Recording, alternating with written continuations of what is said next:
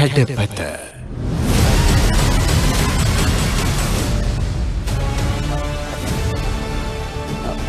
ඒ කියන්නේ ඔක්කොම සින්දු කියලා තියෙනවා ඒක ඔක්කොම කියලා තියෙනවා හැම එකක්ම කියන්නේ ගායකයන්ටම ලියපියවද නැත්නම් ලියපියව පස්සේ ගායකයෝ පස්සේ ගායකයෝ අරගෙන ඔව් පුතා සමානව සමාන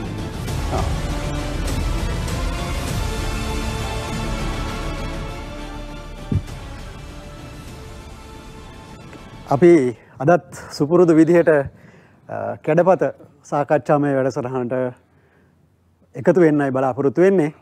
ඔබ හොඳින්ම දන්නවා මම හැමදාම පටන් ගන්නකොටම කියනවා වගේ මගේ ඉදිරියේ ඉන්න අමුත්තත් එක්ක අපි මේ කාලේ ඇතුළත බොහොම ලිහිල් බොහොම නිදහස් ඒ වගේම බොහොම විවෘත සාකච්ඡාවක් කරගෙන යන බව. අදත් කැඩපත එවැනි සාකච්ඡාවක් සඳහා අපි තාම ගෞරවයෙන් සහ ආදරයෙන් කැඳවගත්තා ප්‍රවාහන මහා මාර්ග හා ජනමාධ්‍ය අමාත්‍ය ආචාර්ය බන්දුල ගුණවර්ධන. ඊට වඩා මම හිතන්නේ පැහැදිලි කරන්න දෙයක් නැහැ. නමුත් මේ සාකච්ඡාව ඇතුලේ සමහරලාට ඔබට මෙතෙක් කාලයක් දැනගන්න නොලැබිච්ච සමහර මතක මාවත් ඔස්සේ අපි ටිකක් යන්න බලාපොරොත්තු වෙනවා. අයිබෝන් ආචාර්ය බන්දුල ගුණවර්ධන මහත්මයා. අයිබෝන්. අපි අද සාකච්ඡාව ටිකක් බන්දුල ගුණවර්ධන මහත්මයා ගත්තොත් එහෙම මේ විවිධ වර්ගයේ අමාත්‍ය ධූර දරපු දේශපාලකයෙක්. ඒ වගේම නිරන්තරයෙන් මේ මහජනතාව සමග කතා බහ කරන මහජනතාවට යමක් පැහැදිලි කරලා දෙන දේශපාලකයෙක්. අනෙක් පැත්තෙන් කලාකාමියෙක්, රසකාමියෙක්, ඒ වගේම කලා අනුග්‍රාහකයෙක්, ගීත රචකයෙක්. ඉතින් මේ විදිහට ගත්තාම සෑහෙන දේවල් ටිකක් අද අපිට කතා කරන්න තියෙනවා. මම මේ කොටස් ටික කිව්වහම ඔබට තේරෙයි. හැබැයි ඉතින් බන්දුල ගුණවර්ධන කිව්වහම ආචාර්ය බන්දුල ගුණවර්ධන කිව්වහම පටන් ගන්න වෙන්නේ ආර්ථිකය පැත්තෙන් තමයි. මොකද එක පැත්තකින් අපි මුලින්ම බන්දුල ගුණවර්ධන කියන නම දන්නේ අපිට තේරෙන භාෂාවෙන් සාමාන්‍ය භාෂාවෙන් කිව්වොත් එහෙම ටියුෂන් කාර්යයක් හැටියට. ආර්ථික විද්‍යාව පිළිබඳව ඉතාම ජනප්‍රිය දේශකයෙක් හැටියට මම හිතන්නේ ඉස්සෙල්ලා පරම්පරාවේ. ඊට පස්සේ දේශපාලකයෙක් බවට පත් වෙනවා. ඒ අතරේ කලාකාමියෙක් හැටියට කටයුතු කරනවා ආදී ලෙස. මම මේ ටිකක් මේ සාකච්ඡාව පටන් ගන්න මේ මොහොතේ දැවෙන ප්‍රශ්නයකින්ම පටන් ගන්නම් ආර්ථිකය ගැන. බදු. එතකොට දැන් මේ මොහොතේ අපි හොඳටම දන්නවා ලංකාවේ වෘත්තිකයෝ වෛද්‍යවරු විශ්වවිද්‍යාල ආචාර්යවරු වෙනත් ආයතනවල වෘත්තිකයන්ගේ මට්ටමේ ඉන්න විශාල පිරිසක්. ඒ වගේම සාමාන්‍ය වැටුප් ලබන විශාල පිරිසක් දැන් මේ බදු ප්‍රතිපත්තියට විරුද්ධව පාරට බහැලා තියෙනවනේ. හැමදාම අපිට උද්ඝෝෂණ අහන්න ලැබෙනවා. කළු සතියක් ප්‍රකාශයටපත් කරනවා. අනෙක් පැත්තෙන් මේකේ තියෙන එක මේ වැදගත් කාරණයක් අපිට පේන විදිහට මේ බුද්ධි ගලණයක් සිදු වෙමින් පවතින බවක්. ඒ කියන්නේ වෛද්‍යවරු රට හැර යනවා, විශ්වවිද්‍යාල ආචාර්යවරු රට හැර යනවා. මේ විදිහට ගත්තහම ඉතින් මම ඔබෙන් ඇත්තරම මුලින්ම අහන්න කැමති මේ ඊටාම සරල ප්‍රශ්නයකට සරල උත්තරයක්. මේ බදු ප්‍රතිපත්තිය ගැන මොකද්ද ඔබේ අදහස සමස්තයක් හැටියට ගත්තායින් පස්සේ අපිට ඒක විස්තර කරන්න පුළුවන්. මේ බදු ප්‍රතිපත්තිය අපි ගැලවෙන්න අමාරු තැනකට හිර වෙලා තියෙනවා. මොකද අපි කැමති වුණත් අකමැති වුණත් නිදාසෙන් පස්සේ අවුරුදු 75ක් යනකොට රට බංකොලොත් වෙලා තියෙනවා. බංකොලොත් කියන්නේ අපිට විදේශ වලින් ගත්ත ණය ආපසු ගෙවිය නොහැකි බව නිල වශයෙන් ප්‍රකාශ කරලා තියෙනවා. ඒතකොට අපිට නැවත මෙහින් ගොඩේම සඳහා ඒ ජාත්‍යන්තර මූල්‍ය අරමුදලට අපි කැමති වුණත් අකමැති වුණත් ඔවුන් කියන කොන්දේසි හා නියමයන්ට යම්කිසි ආකාරයකට අනුගත වෙන්නම සිද්ධ වෙලා තියෙනවා. මොකද එසේ නොකර රට කවුරු ආණ්ඩු කළත් සති දෙක තුනක් අවුරුද්ද මාසයකට වඩා දුවන්න බෑ. ඉතින් එතකොට දැන් බදු නැතුව රටක් ආණ්ඩු කරන්න බෑ. මොකද රටක ආදායම බදු. නමුත් මේ අය කරලා තියෙන ක්‍රමය අර මල නොතලා රොන් ගන්නවා කියන න්‍යායෙන් බැහැරව ගිහිල්ලා සාමාන්‍යයෙන් ඍජු බදු ගත්තාම ජනයාට රිදෙනවා. ඒ ගෙවන කෙනාට. ඩිරෙක්ට් ටැක්සස් කියන එක තියෙන ප්‍රශ්නේ ඒකයි. දැන් ලක්ෂයකට වඩා මාසික ආදායම අඩුවෙන් ලබන අයට කිසිම බද්දක් නැහැ. එතකොට ගුරුවරු විදුහල්පතිවරු මේ ලිපිකරවෝ එවැනි මේ හෙදහෙදියන් මේ අතිමහත් බෞතරය මේ බද්දට විරුද්ධ වෙන්න කිසිම හේතුවක් නැහැ. ඔවුන් ඒ බද්දට යටත් වෙන්නේ නැහැ. හැබැයි ඒ මුළු සංඛ්‍යාවෙන් 5% පමණ පිරිසක් ඉන්නවා ලක්ෂයකට වඩා වැඩි ආදායම් ලබන රාජ්‍යාංශය හා පෞද්ගලික අංශේ. සමහර අය ඉන්නවා 36 කොටසට වැටෙන සෑහෙන පිරිසකුත් ඉන්නවා. ඊටම සීමිත. ඒ ප්‍රතිශතයක් ලෙස ගත්තාම ඊට සීමිත කොටසක්. ඔවුන්ට මේවර එකවර අර ඉස්සෙල්ලා දැන් පසුගිය රජයේ සමයේ ගෝඨාභය රාජපක්ෂ ජනාධිපතිතුමා යටතේ මේ ඔක්කොම උපයන විට ගෙවීම් බද්ද සම්පූර්ණයෙන් අවශ්‍ය කළා. ඒ ගමන ජනතාව බනින්න පටන් ගත්තා. අපි ඉල්ලන්නේවත් නැතුව මේ බදු මොකටද මෙහෙම සාන දුන්නේ කියලා. ඒක නිසා විශාල ආර්ථිකමය අර්බුදයකට ගියා රට ඇත්තටම නේද? බොහොම පොඩි මොකද හේතුව ඒ ආර්ථිකයේ අර්බුදයකට ගියේ මීට දශක ගණනාවකට පෙර. මේකත් බලපෑවා. මේක මේ ආසන්නතම හේතුවක් වශයෙන් වැදගත් වුණාට රාජ්‍ය ආදායම 1995 ඉඳන්ම දිගටම අර පැවතිය යුතු මට්ටමට වඩා අවුරුද්දෙන් අවුරුද්ද පහත වැටුණා. ඒ වැටෙනකොට ප්‍රතිකර්ම යොදපු නැති එක තමයි ප්‍රශ්නේ. මොකද සාමාන්‍ය රටක ආණ්ඩුවකට ආදායම තියෙන්න ඕනේ දලදේශීය නිෂ්පාදනයේ ප්‍රතිශතයක් වශයෙන් 20%ක් හෝ ඊට වඩා වැඩි. ලංකාවේ සාමාන්‍යයෙන් කීයක් විතරද ඒක? මේ දවස්වල 8.3යි. මේ පසුගිය වර්ෂයේ 8.3යි. එහෙම තිබුණා. දැන් නිදහස ලැබුණ කාලේ මුල් යුගයේ 1970 ගණන් 80 ගණන් වලත් මේ 122 23 24 25 වගේ මට්ටම් වලට රාජ්‍ය ආදායම ගියා. නමුත් ඊට පසුව දිගින් දිගටම මේක පහත වැටෙන්න පටන් ගත්තා. පටන් අරන් ඒ විශාල කොවිඩ්-19 වසංගතයෙන් පස්සේ ඉතා විශාල අනුපාතයකින් පහත වැටලා 8.3 දක්වා අඩු වෙලා තියෙනවා. ඉතින් එතකොට ආණ්ඩුවකට තියෙන ප්‍රශ්නේ තමයි කවුරු ආණ්ඩුව කළත් එදිනෙදා පවත්වාගෙන යාමට අවශ්‍ය වියදමක් දරන්න තියෙනවනේ. රාජ්‍ය සේවකයන්ගේ වැටුප් ගෙවන්න තියෙනවා. ඒක ප්‍රධාන වියදමක්.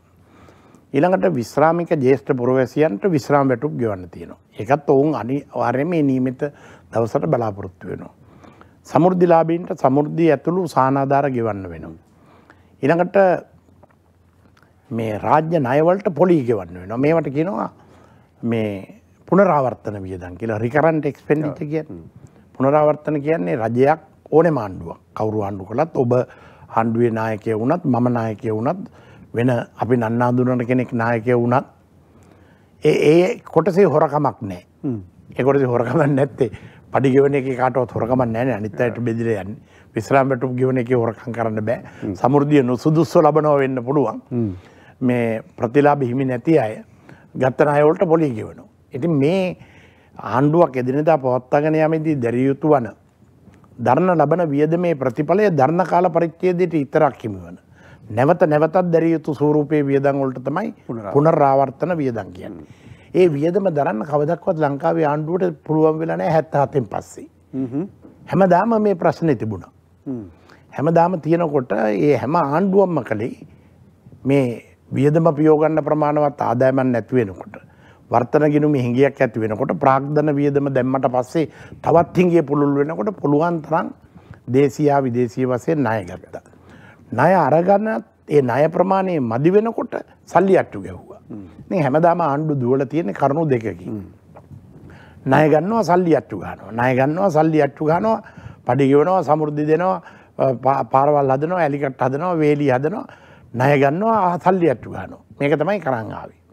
මේක ඊටාම නරක ලෙස කරන් එනකොට මම මුදල් අමාත්‍යාංශයේ හිටියා 2002-3-4 වර්ෂවල චන්ද්‍රිකා මැතිණිය ජනාධිපති වෙලා හිටිය අග්‍රාමාත්‍යවරයා වශයෙන් රනිල් වික්‍රමසිංහ මහතා හිටිය මේ මූල්‍ය දේශපාලනයන්ට නොතේරෙන විෂයානුබද්ධ කරුණක් වෙන නිසා මේ පිළිබඳ මූල්‍ය කළමනාකරණය වැරදිලා තියෙන නිසා 2003 අපි ගෙනාව පනතක් මූල්‍ය කළමනාකරන වගකීම් පනත කියලා. ඒක ඔබේ මැදිහත් වීමෙන් අරගෙන ආපු එකක්ද නැත්නම් ආණ්ඩුවේම ප්‍රතිපත්තියක්? ඒ වන විටත් චන්ද්‍රිකා කුමාරතුංග මැතිණිගේ රජයේ යටතේ 2001 දී ආර්ථික ඉතිහාසයේ පළවෙනි වතාවට ඍණ 1.4ක් වුණා.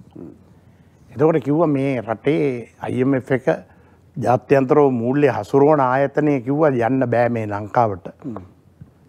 මේක මූල්‍ය විනයක් හදාගත්තේ නැත්තම් නීතියක් විදියට දාලා මේක පාලනය කරගත්තේ නැත්තම් මේ රට විනාශ වෙනවා. ඒ නිසා මේකට නීතියක් ගේන්න කියලා. මේ තියෙන්නේ ගෙනාපු නීතිය. මුල්‍ය කළමනාකරන පනත. Fiscal management responsibility bill. මූල්‍ය කළමනාකරන වගකීම් පනත. මේ පනත ගේන්නේ 2003. අපි මේ ඉන්නේ 2023. මේ රට මෙතනට වැටෙනවා කියලා අපි දැනන් හිටියේ මීට අවුරුදු 20කට ඉස්සෙල්ලා. බේරගන්නම් බැරි තැන තමයි මේ පනත ගෙනාවේ. කෙටියෙන් කියන්නේ ඒක එතකොට මොකද්ද මූලික අරමුණ හැටියට අපිට ප්‍රේක්ෂකයන්ට මූලික අරමුණු තුනයි. මේක මම ලබන සතියේ කිව්වා සතියන්ත පුවත්පත්වල පුළුවන් නම් මේ පනත පළ කරන්න කියලා. මොකද ඒ තරම් විශාල බොරුවක් සමාජගත වෙලා තියෙන නිසා. මේ පනතේ තියෙන කරුණු තුනයි. පළවෙනි කරුණ තමයි 2006 දී 2003 පනත ගෙන්නේ ඊට අවුරුදු 3කට පස්සේ අයවැය පරතරයේ බජට් ඩෙෆිසිට් එක දළදේශීය නිෂ්පාදනයේ ප්‍රතිශතයක් ලෙස 105ට අඩු වෙන්න ඕනේ. ඉන් පස්සේ කවුරු ආණ්ඩු කළත් මේ ප්‍රතිශතය එලෙසින්ම තියාගෙන යන්න ඕනේ. හරි. එතකොට මහා විශාල ණය ගන්න අවශ්‍ය වෙන්නේ නැහැ. 105යි ආදායමයි වියදමයි අතර පරතරය. දෙක 2013 දී නොපියව් රාජ්‍ය ණය දළදේශීය නිෂ්පාදනයේ ප්‍රතිශතය ලෙස 65ක් වෙන්න ඕනේ. එතකොට දේශීය නිෂ්පාදනයේ 100 නම් ණය තියෙන්නේ 65යි. එතකොට ණය ගෙවා ගන්න බැරි කමේ ප්‍රශ්නයක් ඇති වෙන්නේ නැහැ. ඊට පස්සේ කවුරු ආණ්ඩු කළත් 65 ඉක්මවන්න නැතුව යන්න ඕනේ. 3 රජය ණය වලට අප වෙන විට දළදේශීය නිෂ්පාදනයේ 4.5ට අඩු වෙන්න ඕනේ. මොකද ණය වලට අප වෙනවා කියලා කියන්නේ කොහොමද? දැන් අපි විදේශයකින් ණය ගන්නකොට දැන් අපි හිතමු පෙට්‍රෝලියම් කෝපරේෂන් එක ණයක් ගන්නවා විදේශයකින්. ආණ්ඩුව ගැරන්ටියක් දෙනවා. ගැරන්ටිය දෙන්න පුළුවන් දළදේශීය නිෂ්පාදනයෙන් 4.5 දක්වා විතරයි. හරි. අද මොකද? අද අපි අප වෙලා තියෙනවා 115ක්. ණය 125යි. දළදේශීය. බජට් ඩෙෆිසිට් එක 112යි. මේ ඔක්කොම කඩලා ගිහිල්ලා ඉවරටම ඉවර වෙලා තියෙනවා මේ අරමුණු. ඒක උනේ පනත කුඩේ කුඩු. පනතට පයින් ගහලා පනත කුඩු පට්ටම් කළා. ඒක කරේ පාර්ලිමේන්තුව. පාර්ලිමේන්තුව කළේ දැන් මේ ආණ්ඩුව තිබුණේ අපේ ආණ්ඩුව 2004 දී අවසි වෙලා කියන්නේ. අවසි වෙලා ආවට පස්සේ මුදල් අමාත්‍යාංශයේ ලේකම් ධූරයටපත් උනේ අපේ ආචාර්ය පී.බී. ජයසුන්දර මහත්තයා. 2005 ඔය කියන්නේ එතකොට මහින්ද රාජපක්ෂ මහත්මයාගේ ආණ්ඩුව ආවා. එතකොට කියලා දුන්නා ගිහිල්ලා මේ පනතේ තියෙන විදියට ගියොත් රස්සාවල් මිනිසුන්ට දෙන්න බෑ. මේ පනතේ විදියට ගියොත් සමෘද්ධි එහෙම වැඩියෙන් දෙන්න බෑ. මේ පනතේ හැටියට ගියොත් පාරවල් එහෙම තොග වශයෙන් තාර දාන්න බෑ. ඇලිකට් වෙලි බඳින්න බෑ. බොහොම හිමින් තමයි මේ ගමන යන්න වෙන්නේ. ඒ නිසා අපි පාර්ලිමේන්තුවට කියමු මේ පනත මේ ඉලක්ක සපුර ගන්න බෑ. කියලා පාර්ලිමේන්තුවට කියලා පනත සංශෝධනය කරලා තියෙනවා දැන් 3 සැරයක්. ඉතින් මේකට මේ දේශපාලනඥයන්ගේ ගෙවල් ගිනි තියලා හරියන්නේ නැහනේ. මොකද මේ පාර්ලිමේන්තුවේ ඇතුළේ ඉන්න අය විෂයානුබද්ධ ප්‍රවීණයෝ නෙමෙයි. මේක විෂයක්නේ. අපි කැමති වුණත් අකමැති වුණත් අපි අතේ තියෙන සල්ලි මුද්‍රණය කරලා අපි භාවිතා කරනවා කියන්නේ සල්ලි අට්ටු ගැනීම ශාස්ත්‍රයක් විෂයක්. එක්ස්චේන්ජ් රේට් එක විනිමය අනුපාතය මේ නිදහස ලැබෙන්න ඉස්සෙල්ලා 4.57යි. ඊට පස්සේ 1977 ඩොලරයකට රුපියල් 8යි ගෙව්වේ. 77 නොවැම්බර් මාසේ 15 වෙනිදා මධ්‍යම රාත්‍රියේ 12යි ඉඳන් 16යි. මහින්ද රාජපක්ෂ ජනාධිපතිතුමා බාර ගන්නකොට 105යි. බාර දෙනකොට 131යි. මෑතකදී 205 අල්ලන් හිටියා. දැන් 365යි 70යි. මේක වෙන්නේ කොහොමද කියලා මේ මහත්තුරු කවුරුත් දේශපාලන මහත්තුරු පැහැදිලි කරන්නේ පාර්ලිමේන්තුවේ දන්නෙත් නැහැ. දැන් මේ 225 මේක කොහොමද වෙන්නේ? හැබැයි හැමදාම මේ කියන්නේ පාර්ලිමේන්තුවේ මූලික කාර්යයක්නේ රජයේ මූල්‍ය රාජ්‍ය මූල්‍ය පාලනය කිරීම කියන එකන්නේ. ඒක තමයි ලංකාවේ ඇති වෙලා තියෙන ලොකුම අවාසිය. ආණ්ඩු ක්‍රම ව්‍යවස්ථාවේ 148 වෙනි වගන්තියට අනුව මුදල් පිළිබඳ සම්පූර්ණ පාලනය තියෙන පාර්ලිමේන්තුවට. එංගලන්තේ පාර්ලිමේන්තුව ගත්තාම වෙනත් රටක පාර්ලිමේන්තුව ගත්තාම මුළු පාර්ලිමේන්තුවේ වැඩිම කාලයක් කැප වෙන්නේ මේ මූල්‍ය කළමනාකරණය පිළිබඳ. අපේ කතා කරන්නෙම නැත්තේ. ඉතින් ඒක නිසා මේ රට මෙතනට වැටෙනකොට පුදුම වෙන්න දෙයක් නැහැ. ඒක පුදුම වෙන්න දෙයක් නැහැ. මොකද ඒ පිළිබඳ අපිට පුළුවන් මේ හැම ලයිබ්‍රරි එකම ගත්තොත් පුස්තකාලයක පළවෙනි මුදල් ඇමති ජයවර්ධන ඉදිරිපත් කරපු අයවැය මොන තරම් තර්කානුකූල ශාස්ත්‍රීයව යථාර්ථවාදීව ඉදිරිපත් කළාද කියලා එතුමගේ නිදහස ලැබෙන්නත් පෙර ඉඳන් 47 8 9 කරලා තියෙන අයවැය කතා කියවුවොත් ඒ ටික පැහැදිලි වෙනවා. ඊට පස්සේ ડોક્ટર එන්.එම්. පෙරේරා වගේ කෙනෙක් මේ විෂයානුබද්ධව හිටපු මේ තමන්ට අයවැය හදන්න පුළුවන් කෙනෙක් තමයි මේ පාර්ලිමේන්තුවේ මුදල් ඇමති වෙලා හිටියේ. අවාසනාවකට පස්සේ කාලෙදී මුදල් ඇමතිවරු වෙච්ච අය අනිත් ඒ ජනාධිපතිවරු පොඩි විලාසිතාවක් හදාගත්තනේ මුදල් ඇමතිකම Tamanට තියෙන්න ඕන කියලා නේද? ඔව් ඒකත් ඒ ජනාධිපතිට ඒ අදහස දීලා වෙල්ල ඒක අන්දනායනේ. දැන් ජනාධිපතිවරයෙක් පත් වෙච්චාම ලංකාවේ වන්දිබට්ටයෝ ප්‍රශස්තිකරුවෝ ආවතේවකරුවෝ කියලා වෙනම පිරිසක් ඉන්නවා. ඒ අය එතුමා හෝ එතුමියව වට කරනවා. වට කළාට පස්සේ කිසි මිනිස්සෙකුට එතනට ඇවිල්ලිවිල්ල මුකුත් කියන්න බෑ. එන එක්කෙනාට පණිවිඩයක් අරන් ආවොත් එහෙම හොඳ එකක් වෙඩි තියෙනවා. පණිවිඩකාරයන්ට වෙඩි තියෙනවා අර වන්දිබට්ටෝ ටික එකතු වෙලා. ඒ නිසා කොයිතරම් සුබ ආරංචියක්වත් දෙන්න බෑ. ඉතින් දීලිවෙල්ල මොලේ කුරුවල් කළා මේ මිනිස්සු තනිකර දැන් විෂයානුබද්ධ නැති වෙච්චාම එක්ස්චේන්ජ් රේට් එක තීරණය වෙන්නේ කොහොමද කියන එක තේරෙන්නේ නැති වුනහම ඒ අර පෙන්නන එක්කෙනා පෙන්නනවා මම තමයි මේ එක්ස්චේන්ජ් රේට් එක තියාගෙන යන්නේ කියලා. එහෙම කරන්න ගිහිල්ලා ජනරංජන 2015 ඉඳන් 2019 වෙනකම් පුච්චලා තියෙනවා. ඇමරිකානු ඩොලර් බිලියන 5කට වැඩිය පුච්චලා තියෙනවා. එක අවුරුද්දට මම ඒක පුච්චනකොට පළවෙනි අවුරුද්දේ අපි ටිකක් එතෙන්ට පැහැදිලි කරමු දෙවනි කොටසේ. මට අර මේ මගේ ප්‍රශ්නෙට තාම උත්තරේ හම්බුන්නේ නැහැ බදු කතාව. ඔව් ඉතින් එතකොට දැන් මේ තියෙන තැන අපි මේකත් විස්තර කරමු පස්සේ මම හිතන්නේ. තියෙන තැනින් ගොඩ එන්න මේ දැන් ඒ රටවල දැන් අද ඇති වෙලා තියෙන තත්ත්වෙට අපිට කවුරුවත් ණය දෙන්නේ නැහැ. ඒක හරි. සල්ලි අච්චු ගහන්න බෑ. එතකොට සල්ලි අච්චු ගහන්න බැරි තවදුරටත් අච්චු ගැහුවොත් තවත් තියෙන ජාත්‍යන්තරය අපිව කඩාන වැටෙනවා. හරි.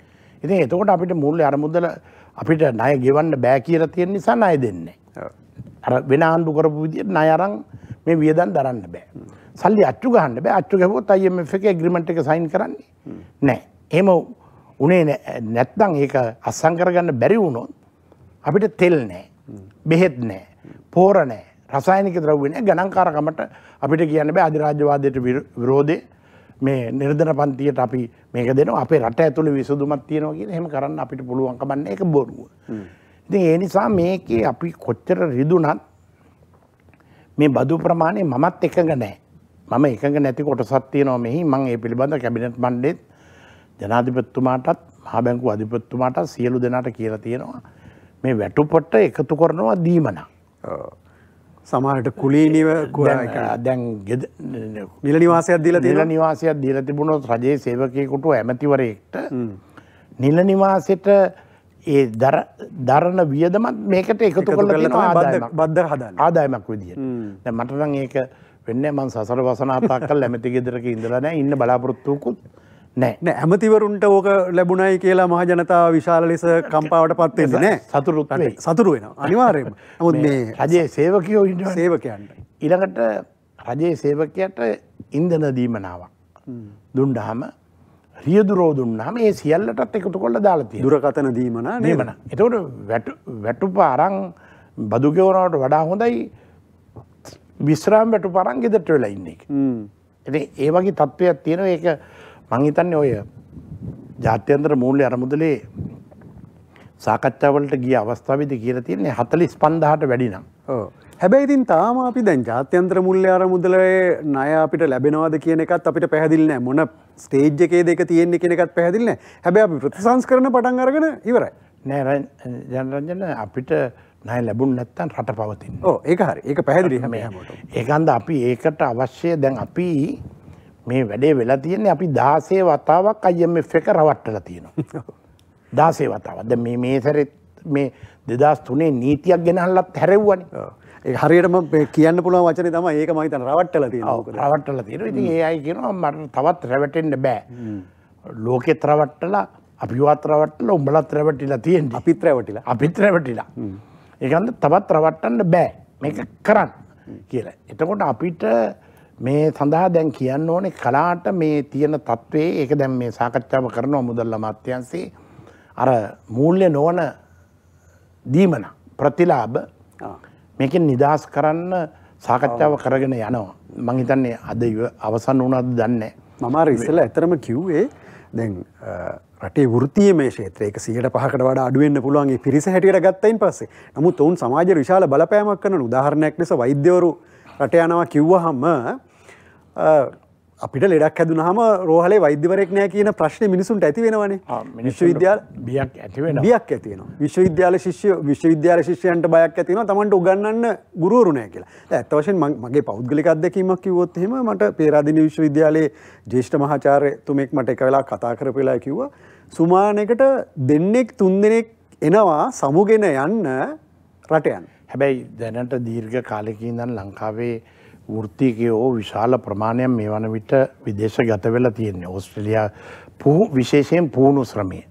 මොකද ඒකට හේතුව තමයි මේ තියෙන ලංකාවේ අස්ථාවර දේශපාලන වාතාවරණය කිසිම නිශ්චිත පැහැදිලි ආර්ථික වැඩපිළිවෙලකුත් නොමැති නිසා ඔවුන් අන්ත කලකිරීමට පත් වෙලා තියෙනවා. ඉතින් ඔවුන් දැන් අපේ දරුවුණත් ගත්තාම අපිට මේ පාලනය කරගන්න බෑ. ඒගොල්ලෝ බලන්නේ කොයි වෙලාවෙද පිට රටකට යන්නේ කියලා. නෑ අපේ දරුවුණත් බලන්නේ ඉගෙනගෙන දේශපාලනය කරන්නේ නැති දරුවෝ මේ විඳ මොකටද මේ ඉන්නේ අපිට බොහොම පාසුවෙන් ඉන්න පුළුවන් කියලා මං හිතන්නේ ඒ තත්වයට රට ගෙනීම සම්බන්ධයෙන් අපි සියලු දෙනා වග උත්තර කරු. මට අහන්න තිබිච්ච ඊළඟ ප්‍රශ්නේ තමයි මේ ඔබ උත්තර දුන්නේ. දැන් 1989 ඉඳලා බන්දුල ගුණවර්ධන පාර්ලිමේන්තුවේ ඉන්නෝනේ අර 94 පෙරදුනා එකපාරක්. ඊට පස්සේ ඉන්නෝනේ දිගටම නේද? හරි නේද මම? දිගටම ඉන්නවා. දැන් ඔය ප්‍රශ්නේ ඒ කියන්නේ ළමයි රට යනවා. ඔබේ ළමයින් රට යන්න හදනවා, අපේ ළමයිනුත් රට යන්න හදනවා. ඒගොල්ලන්ගේ සීනේ ඒක. දැන් අර කිව්වා වගේ අපේ වගකීම මොකද්ද මේ ඒ අයට රට ඉන්න නොහිතන රටක් නිර්මාණය කිරීමට විශේෂයෙන් ඔබ පාර්ලිමේන්තුවේ හිටපු කෙනෙක්. බොහොම සරල දෙයක් තියෙන්නේ. මොකද අපේ මේ තියෙන අධ්‍යාපන ක්‍රමය අනගාരിക ධර්මපාලතුමාගේ කාලේ ඉඳන් කියලා තිබුණ අවජාතක අධ්‍යාපන ක්‍රමයක්. මේක විභාග කේන්ද්‍රීය අධ්‍යාපනයක්, ශිෂ්‍ය කේන්ද්‍රීය අධ්‍යාපනයක් නෙමෙයි. මම අධ්‍යාපන ඇමති වෙනකොට අවුරුදු 16 දරුවෙක් සාමාන්‍ය පෙළ විභාගයෙන් ගණිතය අසමත් වුණොත් 1977න් පස්සේ ගණිතය අසමත් වෙන සියලු දෙනාට පාසල් එන්න දෙන්නේ. මේක බරපතල ප්‍රශ්නයක්. කිසිම අධ්‍යාපන පණ්ඩිතෙක් ඒ ළමයාගේ ජීවිතයට මොකද එන්නේ කියලා හිතුවේ නැහැ. ගණිතය අසමත් වෙනවා සාමාන්‍ය පෙළ විභාගයට පෙනී සිටින ශිෂ්‍යයන්ගෙන් 150කට වැඩිය. අපිත් ගණිතේ පාස් වෙන්න බොහොම අමාරුයි. ඔව් හරි අඩක් අසමත් වෙනවා. වෙනකොට විදුහල්පතිතුමාට අධ්‍යාපන අමාත්‍යාංශයෙන් චක්‍රලේඛනයක් කරලා තිනවා ගණිතේ නැත්තම් A level කරන්න බෑ, උසස් පෙළ බෑ, පාසල් එන්න දෙන්න බෑ. එයා හොඳ ක්‍රීඩකයෙක්. සමහර විට මේ ක්‍රීඩාවක නායකයෙක්. ඒ සෞන්දර්ය විෂයන් වලනේ. එහෙම නැත්තම් හොඳ සංගීතේ, හොඳ නැටුම්, එහෙම නැත්තම් වෙන කාර්මික වැඩ මේවා පුළුවන් දරුවෝ. හැම කෙනෙක්ම උපදින් යම් යම් දක්ෂතා කුසලතා අරන් එනවා. මොලේ එක කොටසක් වැඩ කරන්න නැති වෙච්චාම ගණිතය වගේ දේවල් බැරෑනු වෙන එක තමයි වෛද්‍යවරුන්ගේ මනෝවිද්‍යාඥයන්ගේ මතේ. නමුත් අපි ගණිතය අසමත් වෙච්චාම විදුහල්පතිතුමා කියනවා ආයෙ නාවත් කම් නැහැ ඉතින් එන්න බෑ ගන්න බෑ කියලා. ඉතින් මම ඕක අත්දැකලා තියෙනවා. දරුවෝ සාමාන්‍ය පෙළ නැති වෙච්චාම දෙමව්පියෝ අඬාගෙන ඇවිල්ලා කොහොම හරි ඉස්කෝලේකට දාන්න බැරිද? එතකොට පිහිටට තිබුණේ පිරිවෙන් විද්‍යායතන තිබුණානේ. විද්‍යායතනයට ගිහිල්ලා කොහොම හරි කලාංශයෙන් හරි A level කරනවා. එහෙමයි තිබුණේ. මම බොහොම අමාරුවෙන් බැනුම් අහගෙන අධ්‍යාපන ඇමති වුණාට පස්සේ ගණිතේ නැතත් උසස් පෙළ කරන්න පුළුවන් කියලා එකක් හැදුවා. ගණිතේ අරන් දෙන්න නේද? එහෙම. ඔව් ගණිතේ අවුරුදු 3කින් අරන් දෙන්න කියන වෙනස කළා. ඒක හැදුවා. ඒක මං හිතන්නේ පිනක්. දෙවනුව මේක විභාග සමත් ජීවිතයේ අසමත්. මොකද විභාග සහතික ගොඩක් තියෙනවා. ඒ සහතික තිබුණට වෙළඳ පොලේ තියෙන රස්සාවල් වලට අවශ්‍ය උගත්තු බිහි වෙන්නේ. ඉන්න උගත්තුන්ට දෙන්න රස්සාව නැහැ. එතකොට මේතර තියෙනවා ව්‍යුහාත්මක අසමතුලිතතාවය. රස්සාවල් තියෙනවා. ඒ රස්සාවල් වලට අවශ්‍ය උගත්තු මේකෙන් බිහි කරන්නේ. බිහි කරන උගත්තු ඉන්නවා දෙන්න රස්සාව නැහැ. ඉතින් එතකොට විශාල අසහනයක් කැරැල්ලක් ඇති වෙන තත්ත්වයේ තියෙනවා. ඒකම මම ඒට මේක වෙනස් කළා. දැන් හැමදාම තිබුණේ විද්‍යා, කලා, වාණිජය විතරයි. මම බැනුම් අහගෙන මුදල් අමාත්‍යාංශයෙන් කුණුහරුප නැති අනිත් ඔක්කොම ಜಾති වලින් බැනුම් අහගෙන තාක්ෂණ වේදයේ ටෙක්නොලොජි කියන එක හඳුන්වලා දුන්නා.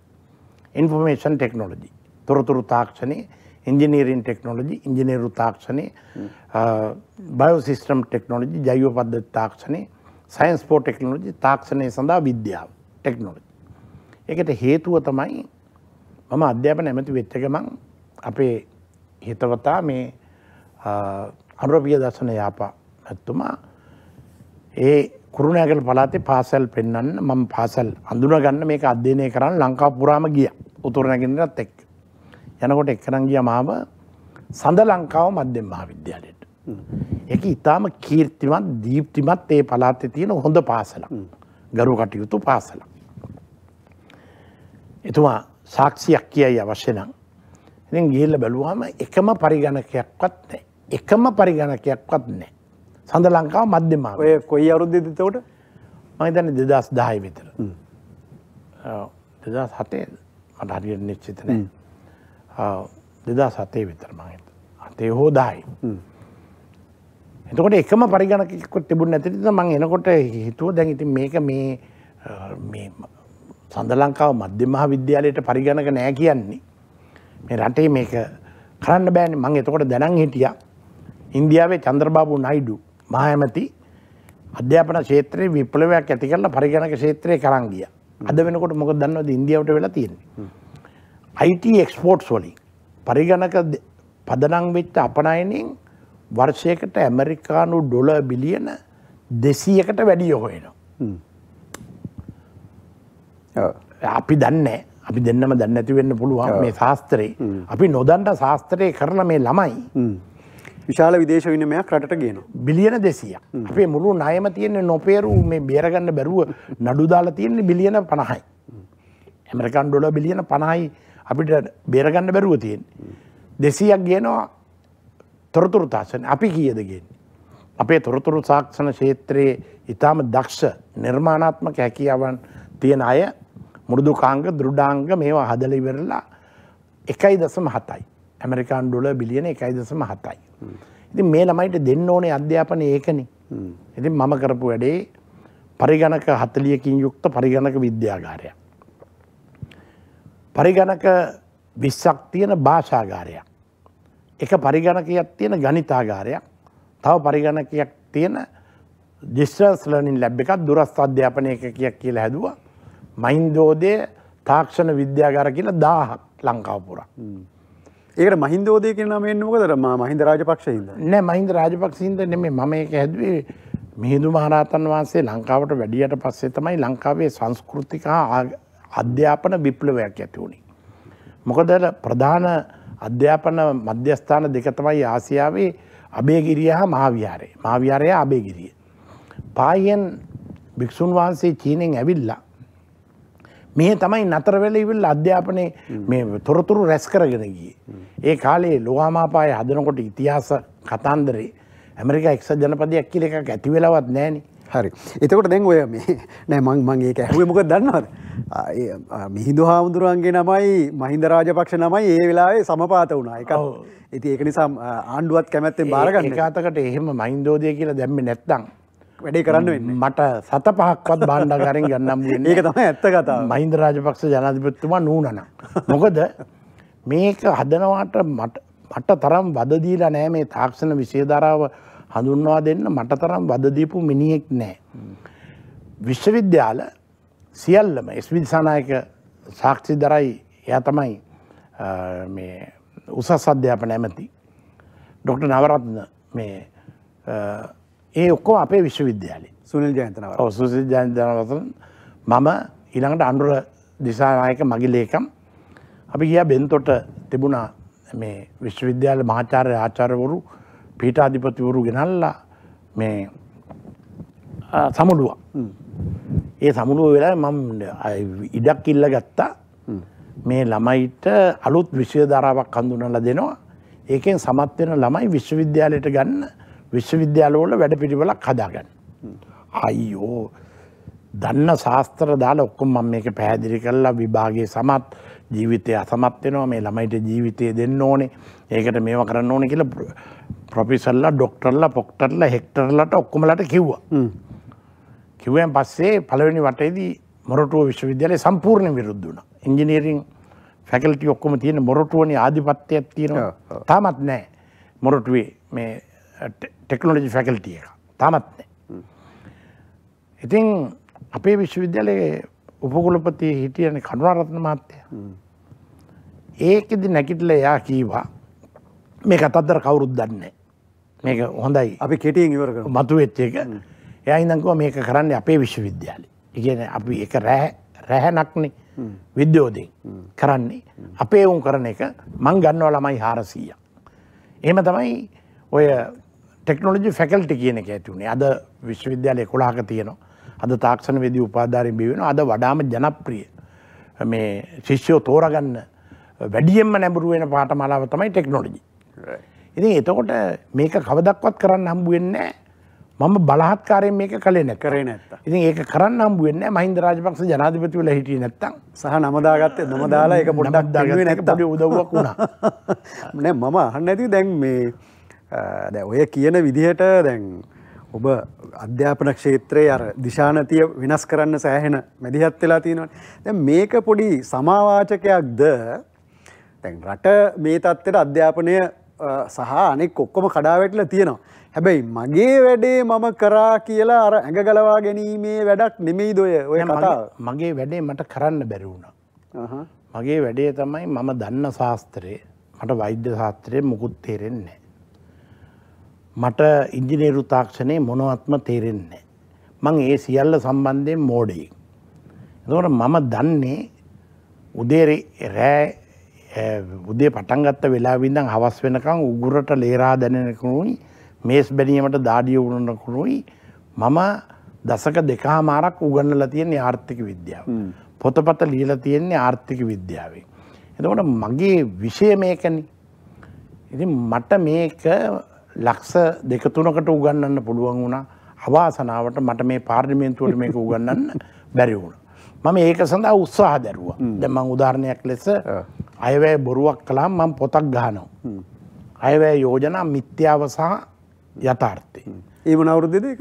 මේ ඒ කියන්නේ නිශ්චිත අයවැයක් පදනම් කරගෙන නෝක ලියන්නේ නැත්තේ නේද? නිශ්චිත අයවැය. මම හිතන්නේ මේ කාලේ මුදල් ඇමතිවරයා රවි කරුණානායක කතානායකතුමා කරු ජයසූරිය ඇමතිතුමා 2015 ආණ්ඩුවේ මම ඔප්පු කරලා තියෙනවා සම්පූර්ණ බොරු බජට් එකක් පාර්ලිමේන්තුවට ඉදිරිපත් කළේ කියලා. මේ පොත ලියලා නතර වුණේ මම.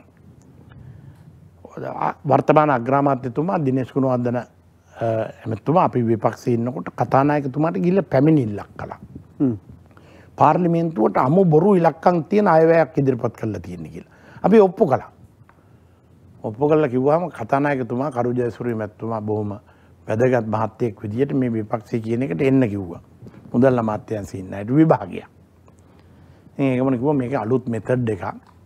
මේ ක්‍රමයේ බන්දුල ගුණවර්ධන වගේ පරණ අයට තේරෙන්නේ නැහැ. මේක අලුත් මෙතඩ් එකක් කියලා. ඒක එතනින් මේවා කරලා ඉවරලා මේවා කළා. ඉතින් දැන් පහුගිය ආණ්ඩු කාලෙත් උවම අලුත් මෙතඩ් කිව්ව නේද මේ නව මොකද්ද? නෑ ඒ කිව්ව නෙමෙයිනේ රංජන් මේක ඇත්ත දැක ගන්න එපා. කියවනවනේ. දැන් කියන එකක කොලේ හුළඟේ ගියොත් එහෙම අයවැය කියවන්න බෑනේ. එතනින් එහාට ඇඟේ මොනවත් නැහනේ. මේ කියවන මුදල් ඇමතුමාට මොකද ඒක ලියලා සකස් කරලා දීලා පෝලා පෝන එකත් ඔක්කොම ටික කරන්නේ මේ මගේ නම් මේ සියල්ලට නොදන්න ශාස්ත්‍රයක් තමන් පඬිතයෝ දැනුවත් කරුවෝ කියලා උපදෙස් දෙන ගොඩක් කට්ටිය නැහැ. 10 දෙනෙකුට අඩු නිලධාරී කතිපය අධිකාරියක් තියෙනවා. ඒ කතිපය අධිකාරිය විසින් තමයි මේ රට නිදාසින් පස්සේ මෙතනට ගෙනල්ලා තියෙන්නේ. ඉතින් දැන් ඔය එවැනි පිරිසක් ඉන්නවා නම් මහජන ඡන්දයෙන් පත්වෙච්ච බන්දුල ගුණවර්ධන වැනි පුද්ගලයන්ට ඒගොල්ලෝ ඉතින් මොකද කරලා තියෙන්නේ පහුගිය කාලේ පුරාම? දැන් අර කියපු විදිහට මම මේ වැඩේ කරා කියලා ඉතින් අනිත් දේවල් ගැන ඉතින් මට කරන්න දෙයක් නැහැ. අර නිලධාරීන් තමයි වග කියන්න ඕන කිව්වහම දැන් ඔබ පාර්ලිමේන්තුවේ හිටපු කාලේ ගැන වැඩක් නැහැ නේ. නෑ මම පාර්ලිමේන්තුවේ හිටපු කාලේ කොච්චර මේ නිලධාරීන්ගේ කැපිලා තියෙනවද? ඒක නිසා දැන් මට කවදක්වත් විහිළුවටවත් අර රනිල් වික්‍රමසිංහ ආණ්ඩුව යටතේ නියෝජ්‍ය මුදල් ඇමතිකම දීලා මුදල් අමාත්‍යාංශයේ හිටිය මිසක් අර මූල්‍ය කළමනාකරන වගකීම් පනත ගේන්න. ඒ මිනිස්සෙකින් පස්සේ වෙන කිසි මිනිහෙක් මම දන්න ශාස්ත්‍රයෙන් වැඩක් ගත්තේ නෑනේ. මට කවදක්වත් මුදල් ඇමතිකම දෙන්නේ නෑ. මේ අන්තිමට කඩාගෙන වැටලා බැරිම වෙච්ච වෙලාවක බාර ගනින් කියන විදිහ. මේක දන්න කෙනෙකුට මේක දෙන්න දෙන්නේ නෑ. ඒ කරන්නේ කවුද? නිලධාරීන්ද? ඔව් ඒ කණ්ඩායම ඒක හදලි වෙන්න මොන පිස්සුද එහෙම කරන්න බෑ. එහෙම කළාට මේ ඕක කිව්වට කරන්න බෑ කියලා මේ මහා ලොකු වැඩක් නෙමෙයිනේ. මේක ආදායම තියෙනවා, වියදම තියෙනවා, අයවැය පරතරයක් තියෙනවා. මේක කළමනාකරණයක් කරගන්නනේ අවශ්‍ය වෙන්නේ. ෆිස්කල් මැනේජ්මන්ට් රෙස්පොන්සිබිලිටි කියන්නේ මූල්‍ය කළමනාකරන වගකීමක් තියෙනවා. ඉතින් අනිත් එක ඒවා මේ පුද්ගලික ආයතනයකත් ආදායමයි වියදමයි දැන් ඔබේ නිවස කියන්නකෝ. ඔබේ නිවසේ කුටුම්බය තුල ඔබට මාසෙකට ලැබෙන්නේ 50,000යි. ඔබ හැමදාම දරුවෝ හරි මේ කියන නිසා වියදම් කරන්න පුරුදු වෙලා තියෙනවා 75,000. මාසෙට මදි වෙනවා 25,000. එතකොට අපි කරන්නේ අතමාරුවක් ගන්නවා මුල වෙලාවේ. ඊට පස්සේ තව වියදනුත් වැඩි වෙනවා. ආදායම් එලෙසින් වැඩි වෙන්නේ නැහැ. එතකොට අපි බලනවා බැංකු වැනි සංවිධිතාංශයේ මූල්‍ය ආයතනයකින් ඒක ගන්න. ඒක බැරි වෙනවා. බැරි වෙනකොට අපි ගිනි පොලි කාර්යාලය ළඟට යනවා. එතකොට මාසෙකට 105යි 10යි පොලිය. ගත්ත ණය ගෙවා ගන්න බෑ. එතකොට දැන් ගෙදරට කියන්නේත් නැහැ. තමන්ගේ බිරිඳට කියන්නේ නැහැ. තමන්ගේ දරුවන්ට කියන්නේ නැහැ. තමන් ඉතින් මේක විශාල ණය බරේ අසහනයකින් පෙළමින් ඉඳලා හදිසියේ දරුවෙක් දීක තලක දෙන්න වෙනවා. හදිසියේ ලෙඩක් දුකක් ඇති වෙනවා. වකුගඩුව අමාරුවක් ඇති වෙනවා. කරන්න දෙයක් නැහැ. එතකොට අර ඉඩමේ පර්ච් 40ක් තිබුණා 20ක් විකුණනවා. විකුණලා එහෙම කරන් යනකොට ඒත් මේ ටික සුව වෙන්නේ නැත්තම් ගේ ඉඩමයි ඔක්කොම විකුණලා යනවා කුලී ගෙදරකට. දැන් ණයකාරයෝ හොයාගෙන එනවා. මේක කාටවත් කියන්නත් බෑ. පොඩි ලියුමක් ලියනවා. මගේ මරණය පිළිබඳ වගකීම් යුත්තේ මම්ම පමණි. ඒ කියලෙවිලා සියදිවි නසා ගන්නවා කියලා අපි අර දුම්රිය දෙපාර්තමේන්තුව මගින් නොමිලේ සේවයක් දෙනවා.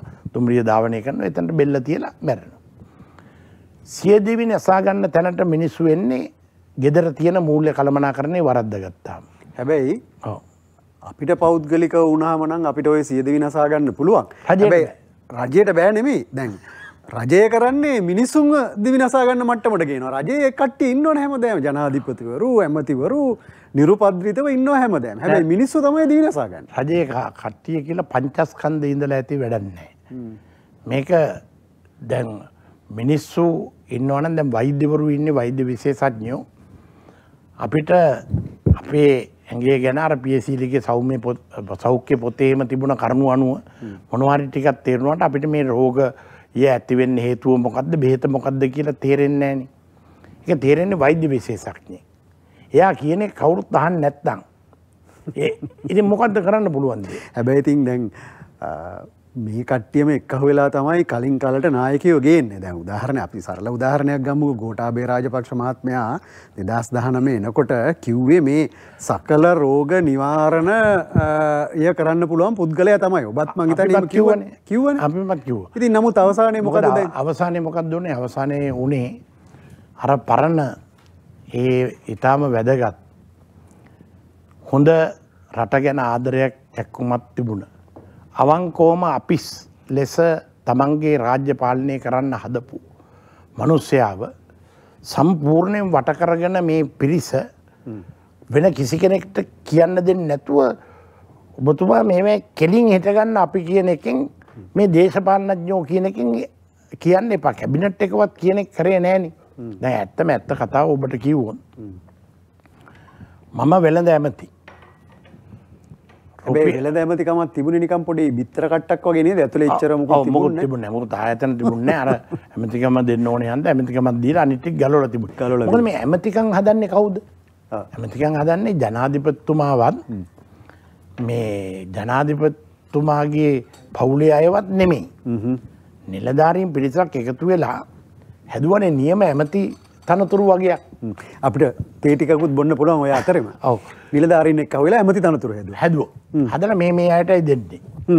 එතකොට දෙන ඒවා කපන ඒවා දැන් මට විහිළුවටවත් අධ්‍යාපන ඇමතිකම දෙන්නේ නැහැ. මොකද මම තාක්ෂණ වේදේ හඳුන්වලා දීලා teacher development centre for south ඒසියා ගෙනහල්ලා ගණිතේ මේවා කරලා ඉවරලේ මේ මහින්දෝදේ හදලා රේ මේ වෙනවා. ඒක ඒ කියන්නේ වැඩ කරපු නිසා ඒ ක්ෂේත්‍ර දෙන්නේ. ඔව් මුකුත් නොකර හිටියොත් එතකොට දෙනවා.